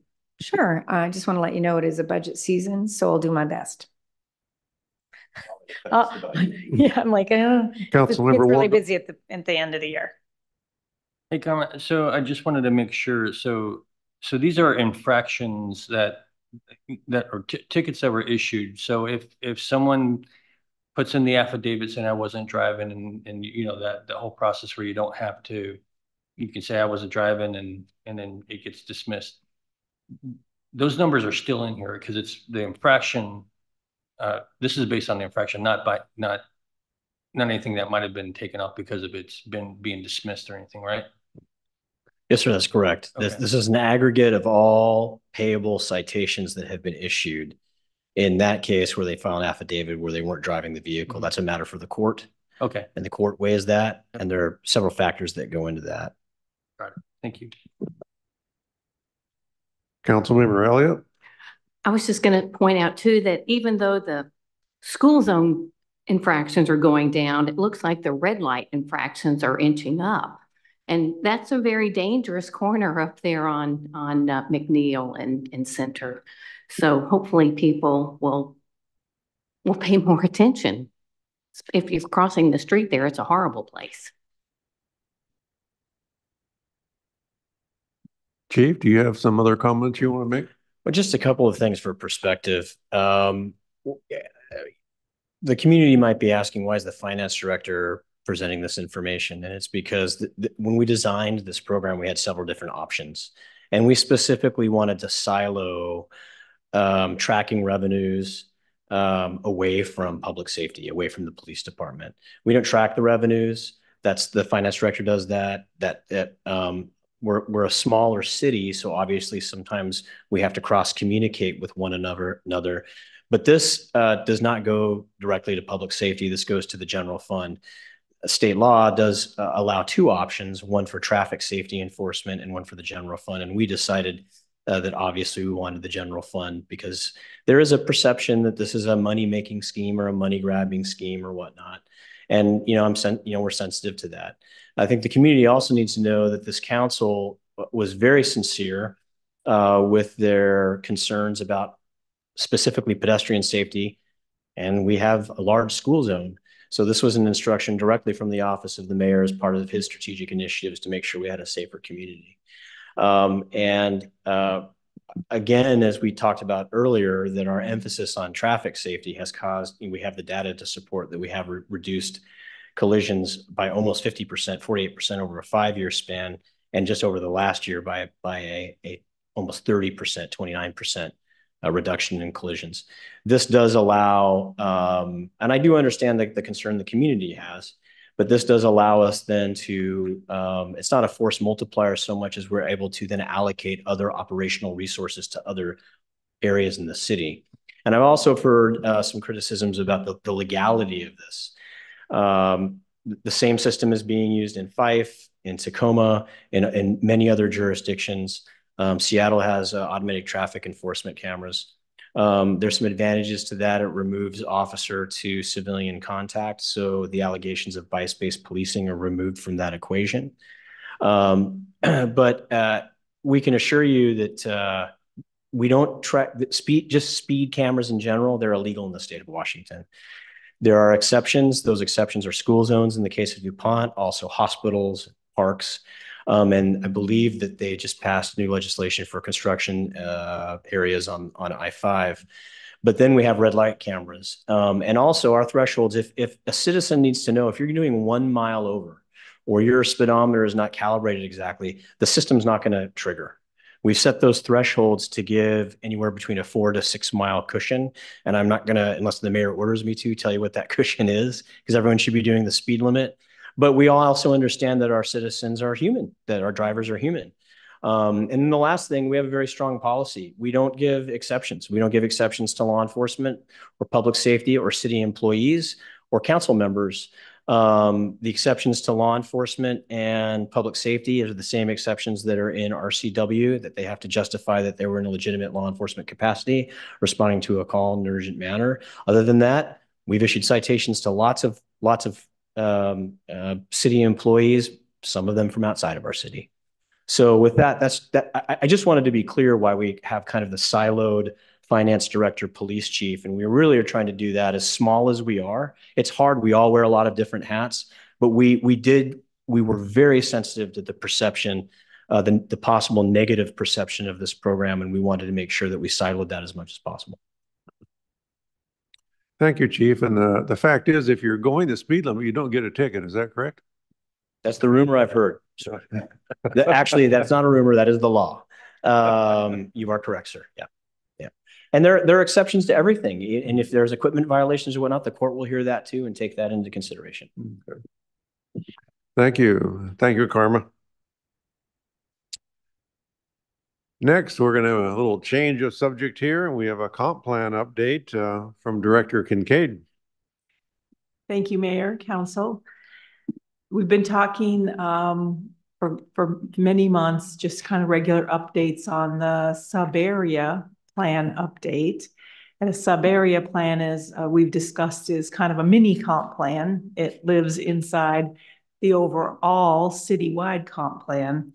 So this is our evening to kick off what we call the periodic review and update of the citywide comprehensive plan, which is a requirement of the Growth Management Act. So this first screen, we just to start with, this is a vision statement that we operate under now. Our comprehensive plan was last adopted in updated, pardon me, in 2015. And it's due now under the requirement of the GMA for adoption of update by December of 2024. From that date on, comprehensive periodic updates that are required by the GMA are done every 10-year cycle. So this is the vision statement that we have in our adopted comp plan, that the city of DuPont is a model small city known for its plan setting and hometown sense of community, a place that blends its natural beauty, rich Northwest history, and vibrant economy with a proactive approach to its future. Next slide. What is a comprehensive plan? I think many of you have experience with comprehensive plan, but I think that for those people that may be listening, that this could be the first time that they've heard, of a comprehensive plan and an update, and what in the world is that? And why do we care, basically? It's really hard to sort of help people understand just how critically important comprehensive planning or general planning is. It's a long look, a 20-year planning horizon that incorporates the goals and policies that really become the 20-year blueprint for what a city or county, how they'll manage their budget, how they'll plan their capital improvements, their infrastructure, what the land use, what goes where, how is that going to be compatible, how is that going to serve the community. So it's, and it serves the basis for then becoming implemented through the development regulations. So comprehensive plans, they are a policy document of the administration that then turns into the regulatory framework that we know as the DuPont Municipal Code. So we're operating on a horizon for this one of 2024 to 2044. Again, like I said, guides the physical development of the community, provides the basis of decisions for land use, transportation, housing, capital facilities, parks, economic development, and our environmental protection. What it also does is establishes what's called level of service standards. So we'll be talking a lot more about that. A level of service standard is kind of what it sounds like, where we look at what is acceptable for, let's say, example, a road, level of service for a roadway. What is acceptable for how long somebody sits at a traffic light? How is that roadway operating? So these are the kind of metrics that we use, or maybe for parks, level of service. How many parks do we have per capita? Is that acceptable? Can we accept that, or do we want to raise that level of service? So these are very important for the livability and the city overall, the community, and how it functions for people to be happy where they live. We are also, like I said, in the comprehensive plan, you're going to update your zoning and your development regulations to be consistent. You're trying to balance the public interest, which we know in bridging that gap of what we are now and what that vision says, where we want to be in that 20-year planning horizon, balancing public interests and fiscal responsibility, and all that is not an easy thing to do. Obviously, but that's our biggest goal, to try to accomplish that to the best of our ability. So again, I told you it was a requirement, and every 10 years it must be done.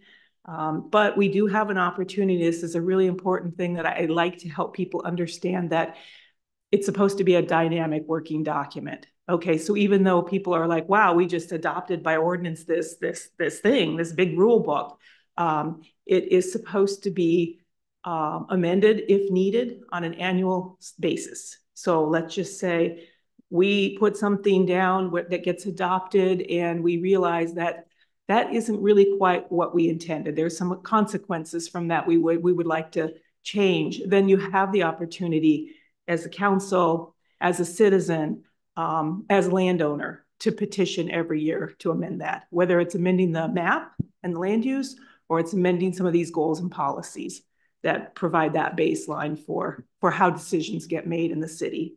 Next slide, please.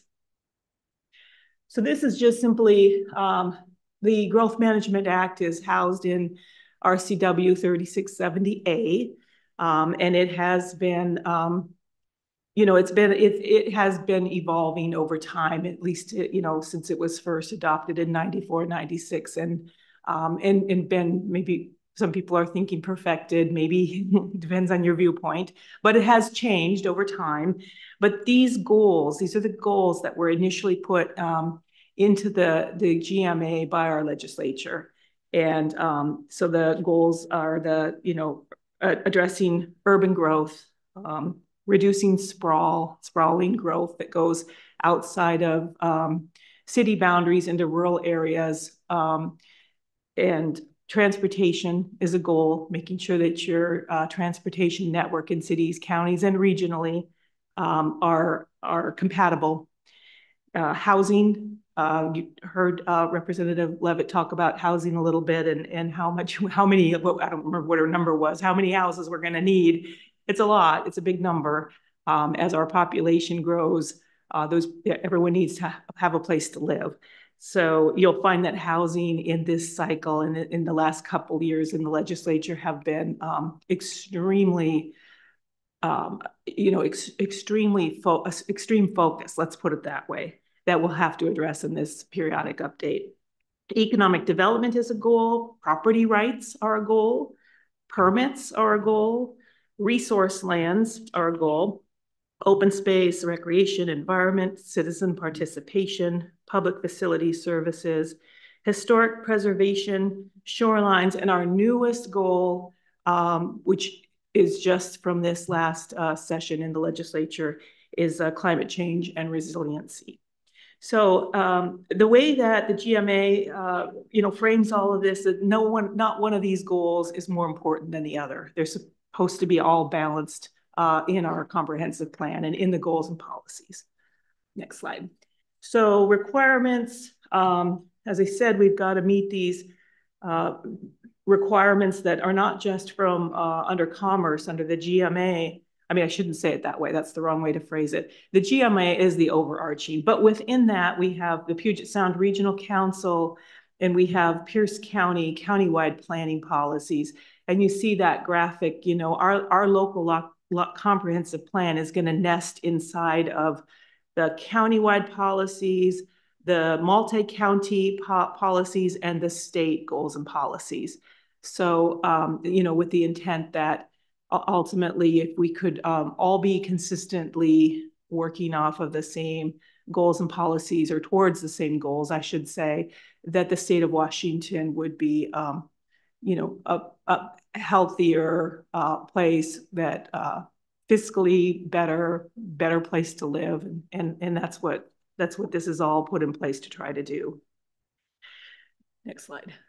So the requirements, I've got this was a fast moving session, and there was a lot that happened. So we've talked about in previous council meetings about this growth target by the Office of Financial Management. That's part of our GMA requirement, is that we take our population share, and that is 5,184 more people by 2044. So that's kind of one of these baseline things, and those housing targets and the job targets are all part of, they start the bubble of where we head in the work that we're going to do.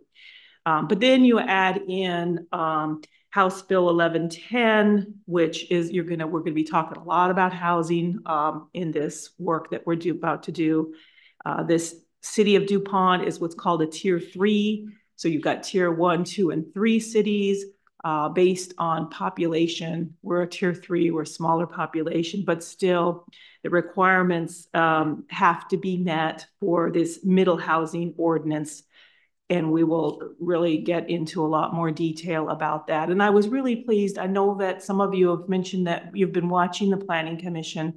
So some of these things are you are probably resonating with like, oh yeah, that middle housing, and it's a duplex up to a townhouse, a sixplex. And so that's going to be really helpful because there's a lot of detail that will be coming to you pretty soon.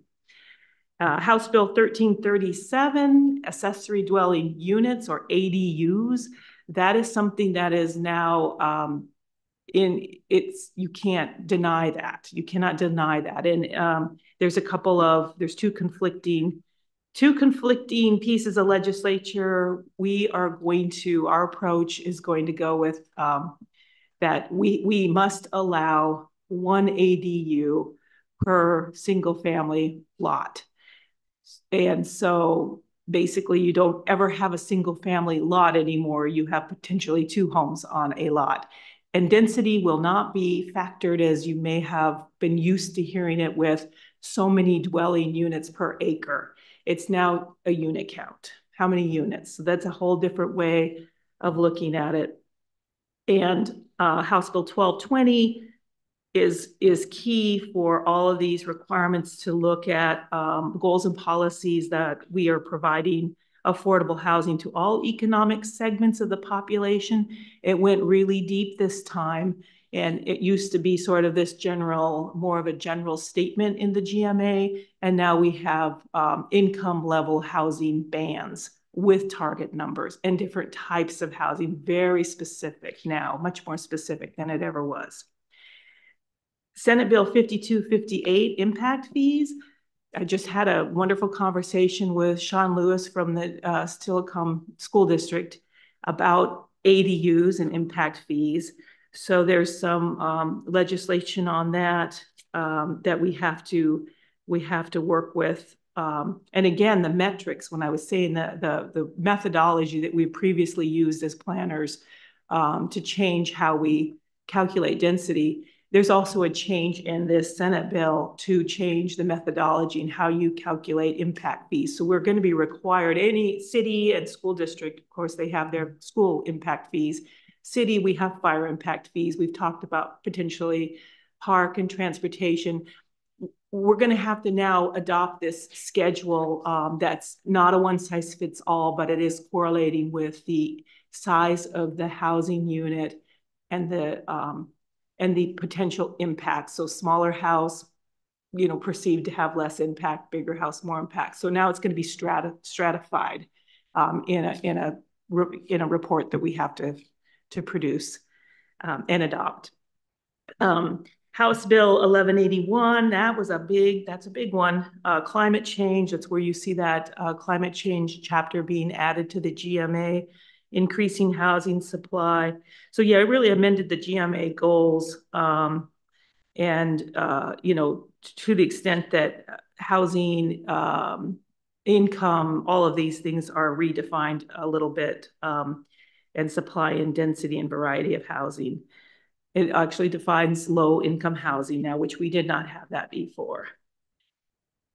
Next slide. Okay, so where do we start with all of this? Well, where we start is a public participation plan, because we know that in this kickoff, and we started this discussion with the Planning Commission last night, that the public participation and that continuous encouragement of continuous and early involvement from our citizenry is extremely important. And so we want to make sure that the work that we're doing in this periodic update is really going to reflect the input of the city and the people that live here.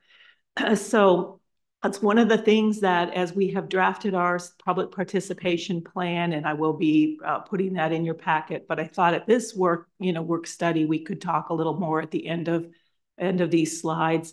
What I'm really wanting to make sure that we go the extra mile. And I've taken to heart when I brought the sub-area plan public participation element to you. I mean, I keep ringing in my ears, well, you've got to get to the people. If you want to get to the people and you don't want to just have, these meetings and these surveys where we're obviously not reaching as many people as I would like to reach. And I would be willing to bet you would like to reach as well. So we're going to do a much more concerted effort in this program that we're doing is to go to city events, live city events, and have staff there that can talk to people and give out information, educate, and receive input back. We're also looking at the potential, which was done with that 2015 of this kind of storefront idea. So that would be if I can find a willing business owner downtown, or maybe even two in different convenient locations, to put it would be like a fixed kiosk. They would be, but we wouldn't be staffing that. But at least to have information and things that if someone is walking by or walking in to get, something downtown, they might pick up a flyer, and that's at least an entree into helping to reach another person with what we're doing. Of course, the websites that we do with the website updates and keeping that information fresh on our website, and thinks that we have a really nice website now. The stakeholder outreach, which we continue to do, and that's just working with our partners as we go through this process. Well, we maintain interested parties, the email list. We'll be encouraging people to sign up on our website for notification, because I think that's a really great tool. The Nisqually Tribe MOA, this is also a new legislative requirement, and I think it's a wonderful one. We are required to go to the Nisqually Tribe and ask them if they would be willing to engage with the city through a memoranda of agreement, so that we're consistent and we're partnering with them. I mean, as you probably realize, the tribes are not state jurisdictions, so they're sovereign. So for a state jurisdiction required to plan under state guidelines, if we can then work with a sovereign nation to try to make sure that we're coordinating, that's a really great win. We're required to make the request, and so maybe they won't, maybe it won't be received. Like maybe we don't want to do a real formal thing, but even if that doesn't go into a formal MOA that you see, at least we're going to be talking to each other, and that's very important. Planning Commission meetings, that's the traditional way to do our public participation, the transparency, the regular meetings, and notice of these meetings, the materials. We have in our Planning Commission multiple times for public comment and input, and we will continue to use that venue to the extent that it's a solid one, and people know that they can come in and talk to us, or and get in front of the Planning Commission, and as well as is the council. So you have all that's something that we recognize and encourage, that people can come into council meetings when you're talking about it and having your workshops, and particularly when you go to hearing. Next slide, please. So what is our approach? Plan elements. So comprehensive plan is chapters that we also call elements. And these represent the different chapters that we have in our current comprehensive plan.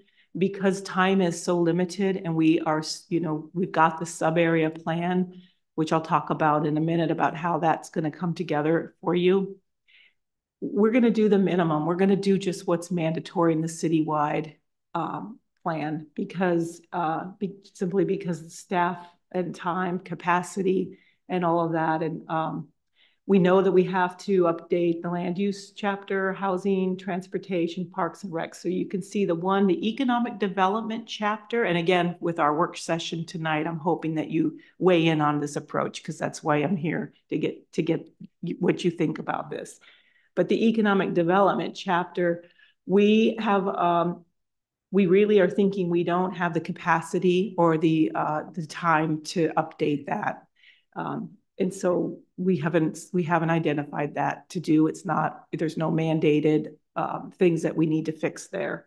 Capital facilities, utilities, natural environment. And the last one that is very sad to me is the historic and cultural preservation chapter. I really want to do that one. I think there's a high need, but there is no state mandate to do anything to that. And so I would want to see how you feel about docketing that to 2025 and not trying to do it this year. Next slide, please. So just the land use, I'm gonna try to run through this pretty quickly. You know, what we're looking for in the land use chapter is, of course, the consistency with Puget Sound Regional Council, Pierce County, the new legislation, you know, updating projections, population projections. So the data, you know, basically updating the data. We have to look at housing needs, land capacity.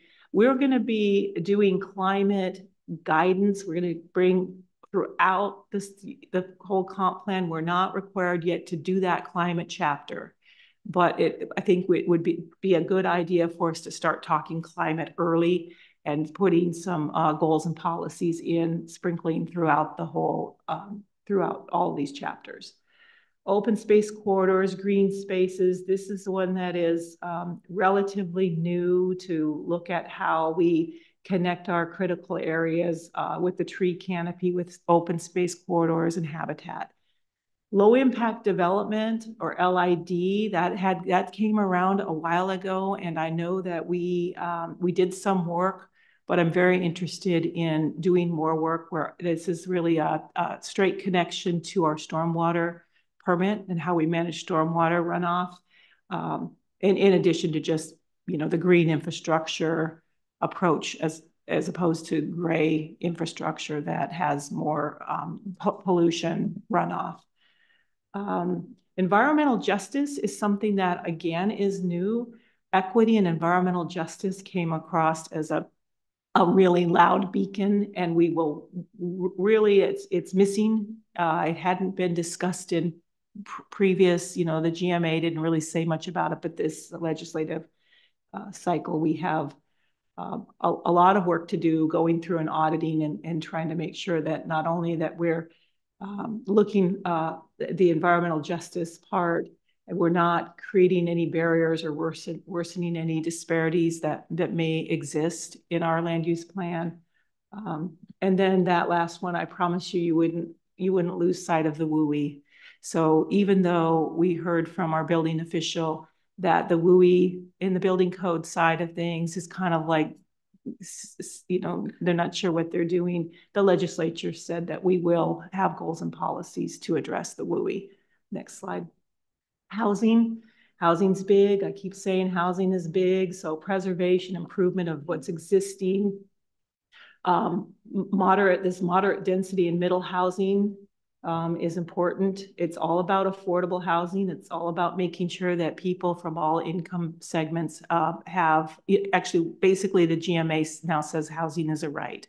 And so we were looking through this in terms of our housing goals and policies, completing that inventory and analysis by the income bands, and also looking at the capacity in our, you know, whether or not we have all the housing types, or we have looked at whether or not it's achievable for government assisted, low, very low, extremely low income housing, manufactured. So as you can see, really, really specific. It's not general anymore. Emergency housing, shelters, and permanent supportive housing. Those are all things we're going to have to think about.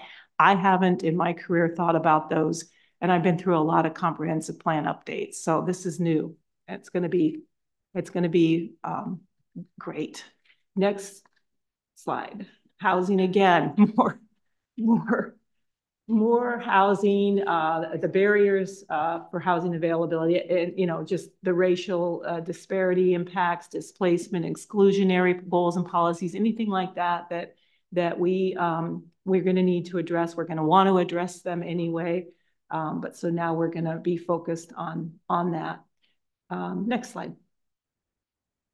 Capital facilities and utilities is another chapter, and it kind of goes without saying that we need to make sure that we're updating inventories, those levels of service that I talked about, having a discussion about that, making sure that we are looking at our capital budget decisions and that they are consistent with the goals and policies and implementing the vision. So all of that, and we're you know, we're also required to look at green infrastructure, which that's new, but again, you're seeing more motion in comprehensive land use planning and stormwater and environmental and climate change. Next slide. Transportation, that is the one that I would say the new piece there for us is multimodal, looking at multimodal levels, which means, like it sounds, we're not just planning a transportation network or looking at transportation improvements needed for cars. We're looking at it for all modes, bikes, peds, people with disability that may be in some kind of a, you know, another, I don't know if it's a wheelchair, whatever it is that they may be, but it's not just cars anymore. We are also required to make sure that we have this transition plan for Title II of the ADA, American with Disabilities Act. So, and you can see the theme here, running through here. It's all about not excluding people, making sure that we're making room and we're making budget and improvement decisions for everyone. And so that also is in transportation. When we get through all of these and we identify what we need and we have to look at the capital funding in the ways that we are going to fund these improvements, if funding falls short, we are also required to discuss how we're going to raise the funds to meet what we will establish as level of service. We may or may not change that. We already have adopted level of service standards, but we'll be looking at those again. We'll be looking at those primarily because we focused on cars and the level of service standards for other modes of transportation. Next slide. Parks and Recreation, you'll be seeing the updated Parks, Recreation, Trails, and Open Space Plan. So that work is, thank goodness, that work is kind of already done, but what we will need to do is double check that it's consistent with the comprehensive plan. It is actually adopted and incorporated that park plan into the comprehensive plan. The one thing that Parks and Recreation wasn't focused on when they were working on this is the tree canopy coverage, and that's sort of a new piece of legislation as well. Next slide, please. I don't think I'm going to go through all of this, but there's a lot of other requirements. Like I said, climate change, there's tribal participation. The siting of essential public facilities, I find fascinating. It's always been part of the GMA, but now it has been updated to include reentry and rehabilitation facilities and regional transit facilities. These are now defined as an essential public facility. So in the past, an essential public facility is something like a dump, right?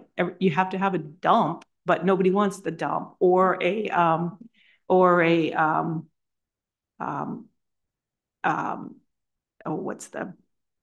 not a prison. So prisons, everyone, there needs to be prisons, but lots of cities would be like, yeah, I don't want the prison here. So, but now we have new essential public facilities to make sure that we don't have to provide capacity. We just have to make sure that we are coordinating within the region on those. General consistency, like I said, you got to be consistent with county with all this internally and externally. And future emergency amendments is another new one. So we need to set a procedure for adopting future emergency comprehensive plan amendments. So if we have to, let's say we have a goal or a policy, or we have something that's adopted and an emergency arises that is inconsistent with what we've adopted, we'll have a back door to say this quickly can be done, because otherwise you're only allowed under GMA to do once a year. Something may come up. It could be a budget emergency, who knows? But now with this, we set up a procedure to be able to have that emergency amendment. And then just the overview of the work plan. You know, we've got this kickoff tonight, putting out the public participation plan with the calendar of events and dates about when we're going to be places and what we're specifically going to do to let the public know where hopefully we find them and they find us. we're going to do what's called we have to do this gap analysis. So all those things that I've just talked about, looking at in our current adopted plan, where there are gaps, and specifically listing out what is it that we need to add or amend chapter by chapter. Engaging the community, developing the draft plan chapters as we collect public feedback, taking it to the Planning Commission for their work sessions and their hearings, and then ending with a recommendation to you. And we'll have to have that. I mean, really our drop dead is to get all of this to you no later than October. Not only that, but then we're going to marry in the sub-area plan at the same time. So you will see the sub-area plan as a chapter of the comprehensive plan, an updated chapter with all of these other updates coming to you in one package. There will also be some code amendments to the DuPont Municipal Code in that package. However, in 2025, so 6 months after the adoption of the comprehensive plan, the legislature has given us a 6-month time frame to enact and implement certain code amendments. So you'll see a few at the end of the year. You'll largely see the policy work. And then in the first 6 months of 2025, we'll be rolling through those regulations. And as I said, I'd also like to pick up for our annual amendment in 2025, the historical and cultural element. 28 and 29, that's when we will be working out that whole. So if anybody asked you, what are you going to do about your climate change and resiliency chapter? We've got it. We just don't have to do it this year. So it's not forgotten, but it's there it's in the calendar for work. Next slide. So there you have it. I'm just wondering if you might have any feedback for me on, your thoughts on achieving the maximum participation, maybe your thoughts or input for the approach, really just to do the minimal because we don't have a lot of time. And anything that you saw and how I was not only approached, but priorities. I just would really appreciate any early feedback that you may have tonight. Councilmember Ballard. Well, that's a lot of work on your plate and the plate of the Planning Commission. So kind of glad I'm not on the Planning Commission anymore, actually. Now, having said that, number one priority for me is always to push back against the Commerce Department and that mislabeling of our high capacity transit designation for the city of DuPont. I want that to be continuous gadfly issue up there with AWC, with PSRC, with the PCRC. We don't need that designation. I'm going to be 100 years old before a train comes here. Okay. And that's not me. That's not hyperbole. That's on the plan. Okay. Second of all, the climate change and the climate impacts that were stated throughout the plan, so to speak. For me, science is empirical. Okay. It either is or it isn't.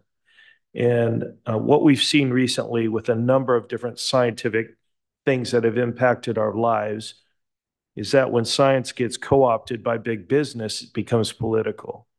And that's what we're seeing happening here, specifically in this very progressive state. Okay.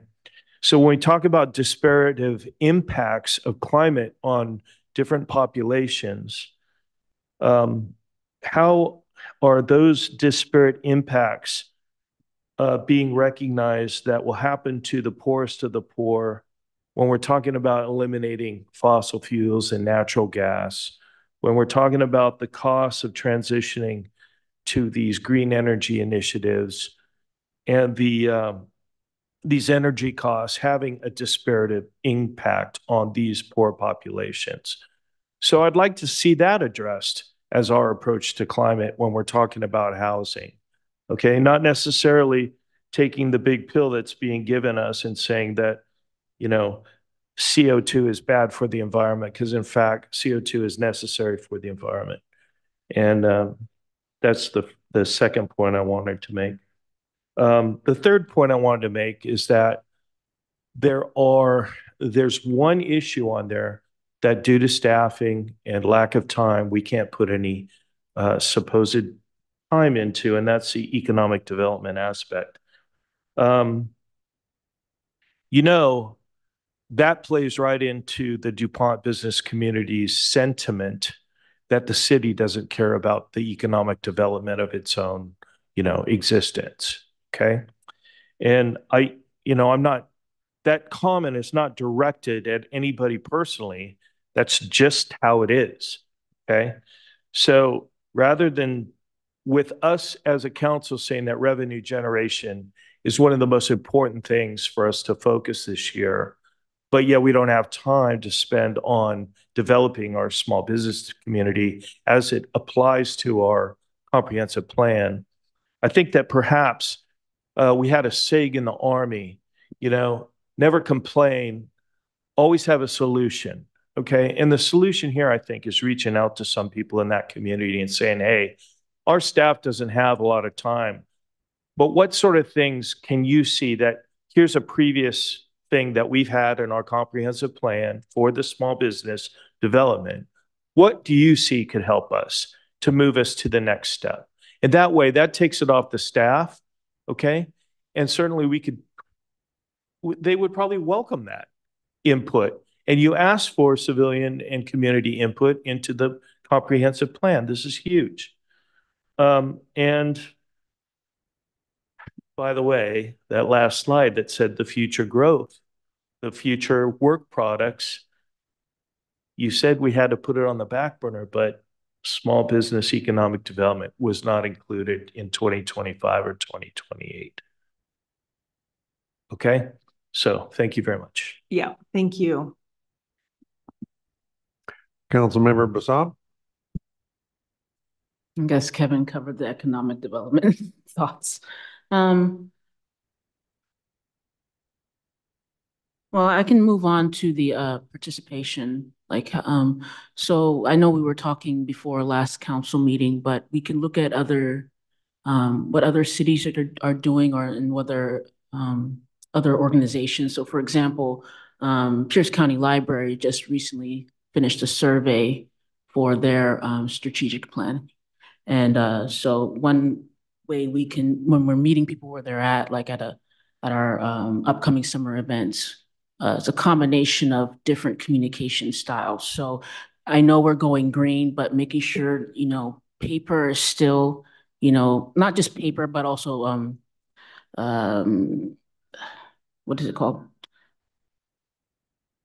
QR codes, you know, something that when we're communicating with them, whether we're giving them something in their hand or on their phones at the moment, so that they can take it back with them. And because sometimes if you're just communicating at the time, then they're just going to forget about it. So it's just finding ways that people, you know, register or receiving the information and involving them. And also one thing I want to say is that, you know, assessing our different demographics, for example, age, you know, generational demographics. We don't talk about youth a lot. So involving youth, their input, our senior population, because they're not going to use, or at least, let me tread carefully with that. They may not use, you know, our online systems. So it's, so there's a lot of ways we can try to reach out to people, the populations that we're not getting. And also, I know that city administrator is saying that he's delving into our partnerships, reaching out, for example, to JBLM, the groups that are connected with our military families, and just what Kevin is saying, our business communities. And that's still going, you know, that's still ongoing. But yes, but yeah, we can talk more offline. Thank you. Deputy Mayor Winkler. First, Barb, thanks for the presentation. I know you had a real long meeting last night. You're here for another real long meeting, and thanks to you, your staff, and the Planning Commission. It's very clear they put a lot of care and concern in their meetings. They're very, very well informed. I do have a couple concerns, and you don't have to try to give me an answer right now. I understand, because we had a chance to talk before, why the updates come in all at once versus what was originally planned. And you can only do one update a year, so we're being presented a huge sub-area plan update and the entire comprehensive plan update all at once. I'm a little concerned about staff, and not staff, the council getting the opportunity to provide their concerns, their questions, their thoughts at the 11th hour in the process. So if we can look at the timeline, and even if it's just potentially a study session, once the Planning Commission and you and your team feel real good about the chapter that deals with the Old Fort Lake, maybe you could bring that to us in August, September, and just say, hey, this is just one slice, but here's your opportunity for feedback. You know, I'd be a little concerned about being offered the opportunity for feedback and input in November on something so big. I think of the time that it took in the council's input, collective and individual input on the State Farm deal. So I just wonder if you can bring that chapter earlier. And I know we won't be voting on it. I know it will come back, but at least you have our input at that point. Something to think about, okay? The other thing I just wanted to share, since our has come into the council, so, you know, at the 11th hour is what I'm going to be. And I realize everyone's working real hard. Roads, does that follow under transportation? Roads? Yes. Yes. Streets. Okay. Yes. I'm going to just share one very broad term. In no way do I want to, I want to allow your Planning Commission, you to do your whole part. So when you're doing that part across the board, I just ask that when we're thinking about streets, we think about the lessons learned from McNeil and the traffic concerns there and the idea of trying to put a school there right now. So wherever that school is sited, you know, and I know that was a big discussion last night, and I'm not going to decide one way or another, but wherever it's, you know, we design a traffic pattern that's put in right away that goes by that building that doesn't bring traffic to a stop. For example, it may need a turn lane. So that's just something I'm going to share up front. In any other traffic calming methods, you at least you can say, well, I know what Mike's going to be concerned about. Traffic calming, not bringing traffic to a complete stop, and a school bond failing, all over concerns about traffic. Okay, and I'll leave it there. Thanks for all the hard work.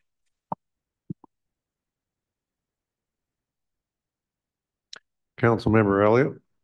Well, I too appreciate all the work you've done, and that was quite a meeting last night, and I'm really impressed with the Planning Commission. They've asked some great questions and have really done their homework in advance. But I'm with Mike. I am concerned about getting all this stuff at the last minute. So if we could, and it sounds like you're going to wrap up in May, at least the Old Fort Lake plan. So if we could get it sooner than later, I think it would help us a lot, and we could ask some different questions that may impact the plan.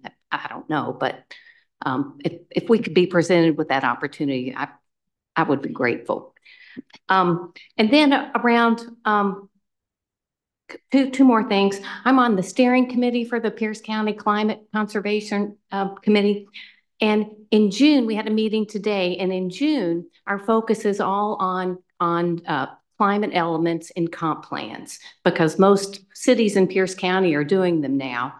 And I think we're going to be having 3 consultants from different organizations come and talk about how they are incorporating those elements in their comp plans. So it could be a very useful, informative session that cities could really learn from.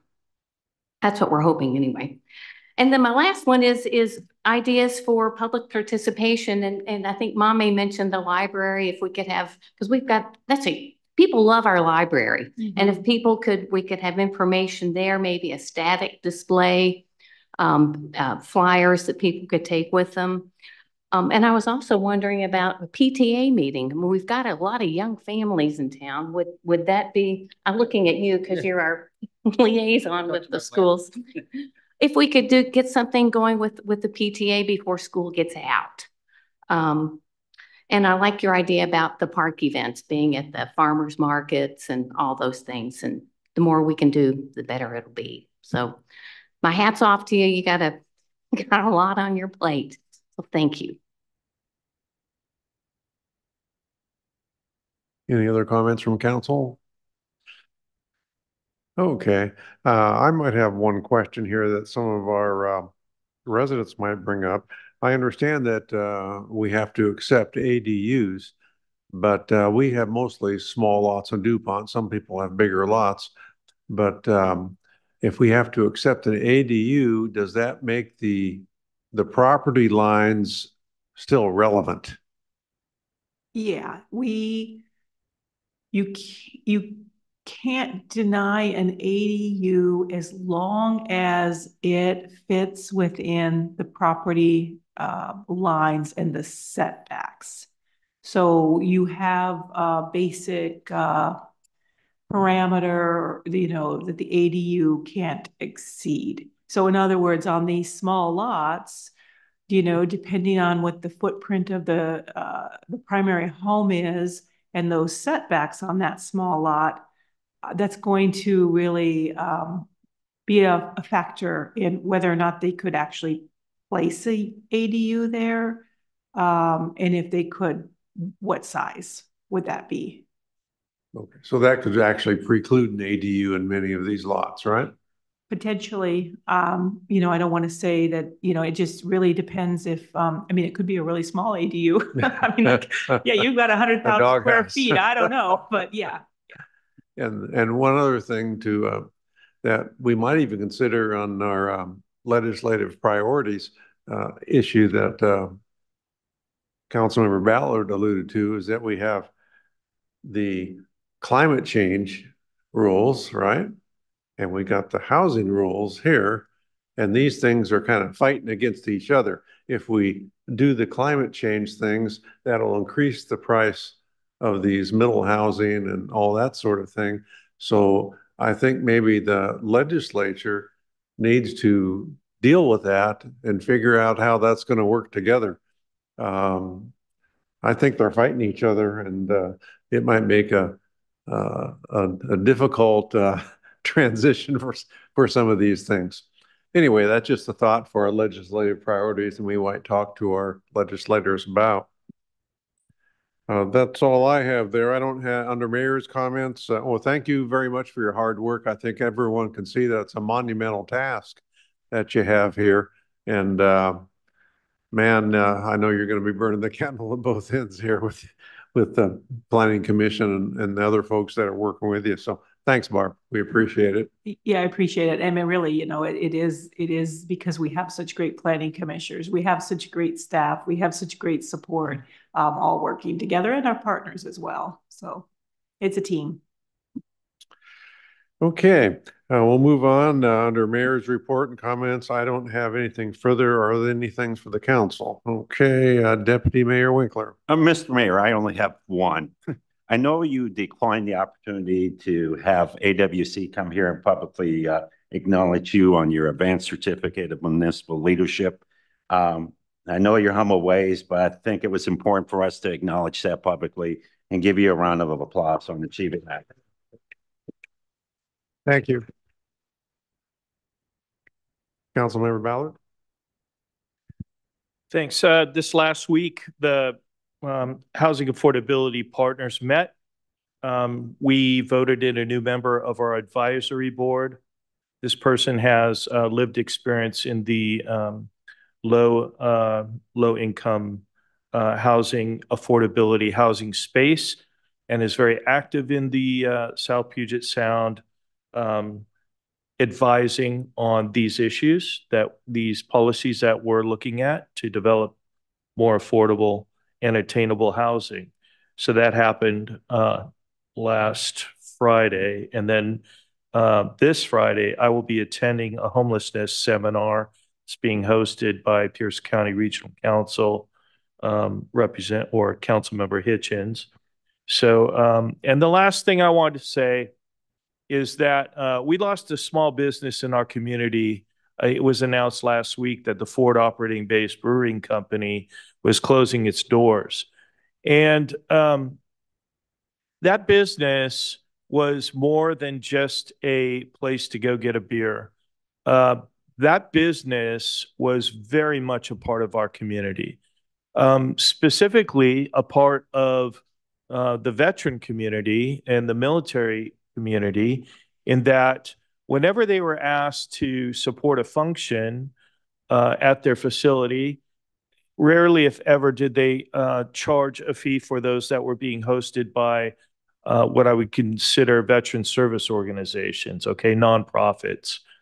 But they also were there for the American Legion during the barbecue, donating their products so that the I can't say donating because that's illegal. They were providing adult beverages at a price so that the American Legion might be able to provide adult beverages at the event. Additionally, I can't tell you how many times conversations started there amongst veterans that had no other place to really open up about important things that were going on in their lives, or whether they just wanted to reminisce. To the Wharton family that brought their entrepreneurial spirit here and actually put it out there for this community, I want to thank you on behalf of a very grateful citizen of DuPont, and your presence in that entity will be lost, and we'll be heartbroken over it. I also wish to mention that the Wharton family are some of the newest residents of DuPont. They moved here recently. And so if you see them around town, and you recognize Jared or Jennifer or Chanel or any of their family, please thank them for what they brought here during their time running that business. Thank you. Councilmember Wargo. I just wanted to say that it's opening day for baseball and softball here in the city of DuPont, and I invite everybody to come out and watch that.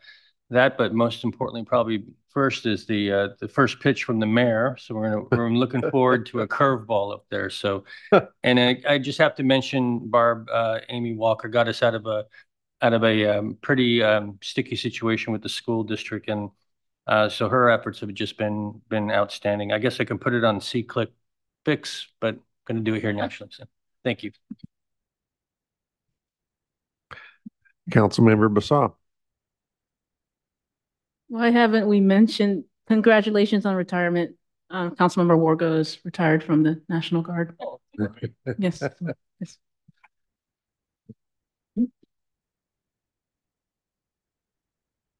Councilmember Elliott. I just want to give a shout out to Chris Fletcher, who's on our Parks Commission.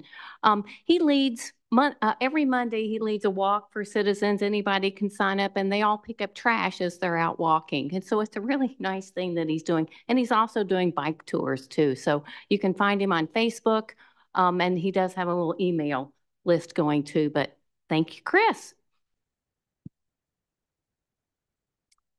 Okay, I don't see any other council comments, so now it's time for our city administrator's report. Keith, do you have anything for us tonight? Yeah, thank you, Mayor. I do have a few things tonight. First of all, I want to just give a special thanks and appreciation for the staff for their hard work on the presentation tonight for the new website. I've done those in the past. I know the time and energy behind the scenes that goes into that. Really appreciate their hard work and excited to roll that out and for the community to see it, and excited to present that tonight. So just thank you to all of them for all their work. I know what that takes, so appreciate you. Some good news for the city. The home course is hosting the 2024 Washington Junior Golf Association State Championships. So what a wonderful event for our community, which will be held August 6th through 8th. So excited for that event to come here. Just wanted to know a couple things happening. The public input for Chief Leschi Park is this Saturday, April 13th from 9 a.m. to 11 a.m. at the DuPont Powder Works Park, which is at 1775 Bob Hollow Lane. So please come and give your input on that. We have a senior activity. We have a lunch at the Landing, which is in partnership with the Patriot Landing, which is Friday, April 19th. Doors open at 11:30. Meals at noon. Cost is $12. Finally, I guess as a history buff, I can't help but acknowledge today is the 159th anniversary of the surrender of the Army of the Northern Virginia, General Lee, to the General-in-Chief of the U.S. Army, future President Ulysses S. Grant. I do think one of the things that strikes me about that is also one of the great coincidences in history, which is a gentleman named Wilmer McLean, who owned Appomattox Courthouse. The surrender was done in his parlor. Mr. McLean actually initially owned property near Manassas, Virginia, where the first Battle of Bull Run. So the first significant interactions between the two armies, first battle between the two armies, occurred in his front yard and ended in his parlor. What's also great is Mr. Wilmer sold his property, or Mr. McLean sold his property wanting to get away from the war. So he was unsuccessful in that endeavor, but nevertheless, want to give a acknowledgement to, I think, one of the great coincidences in history. And with that, Mr. Mayor, I'll be happy to answer any questions. Any questions for our city administrator? Okay, well, we've had our history lesson. It is now 8:32, and I will adjourn the meeting. Thank you, everyone.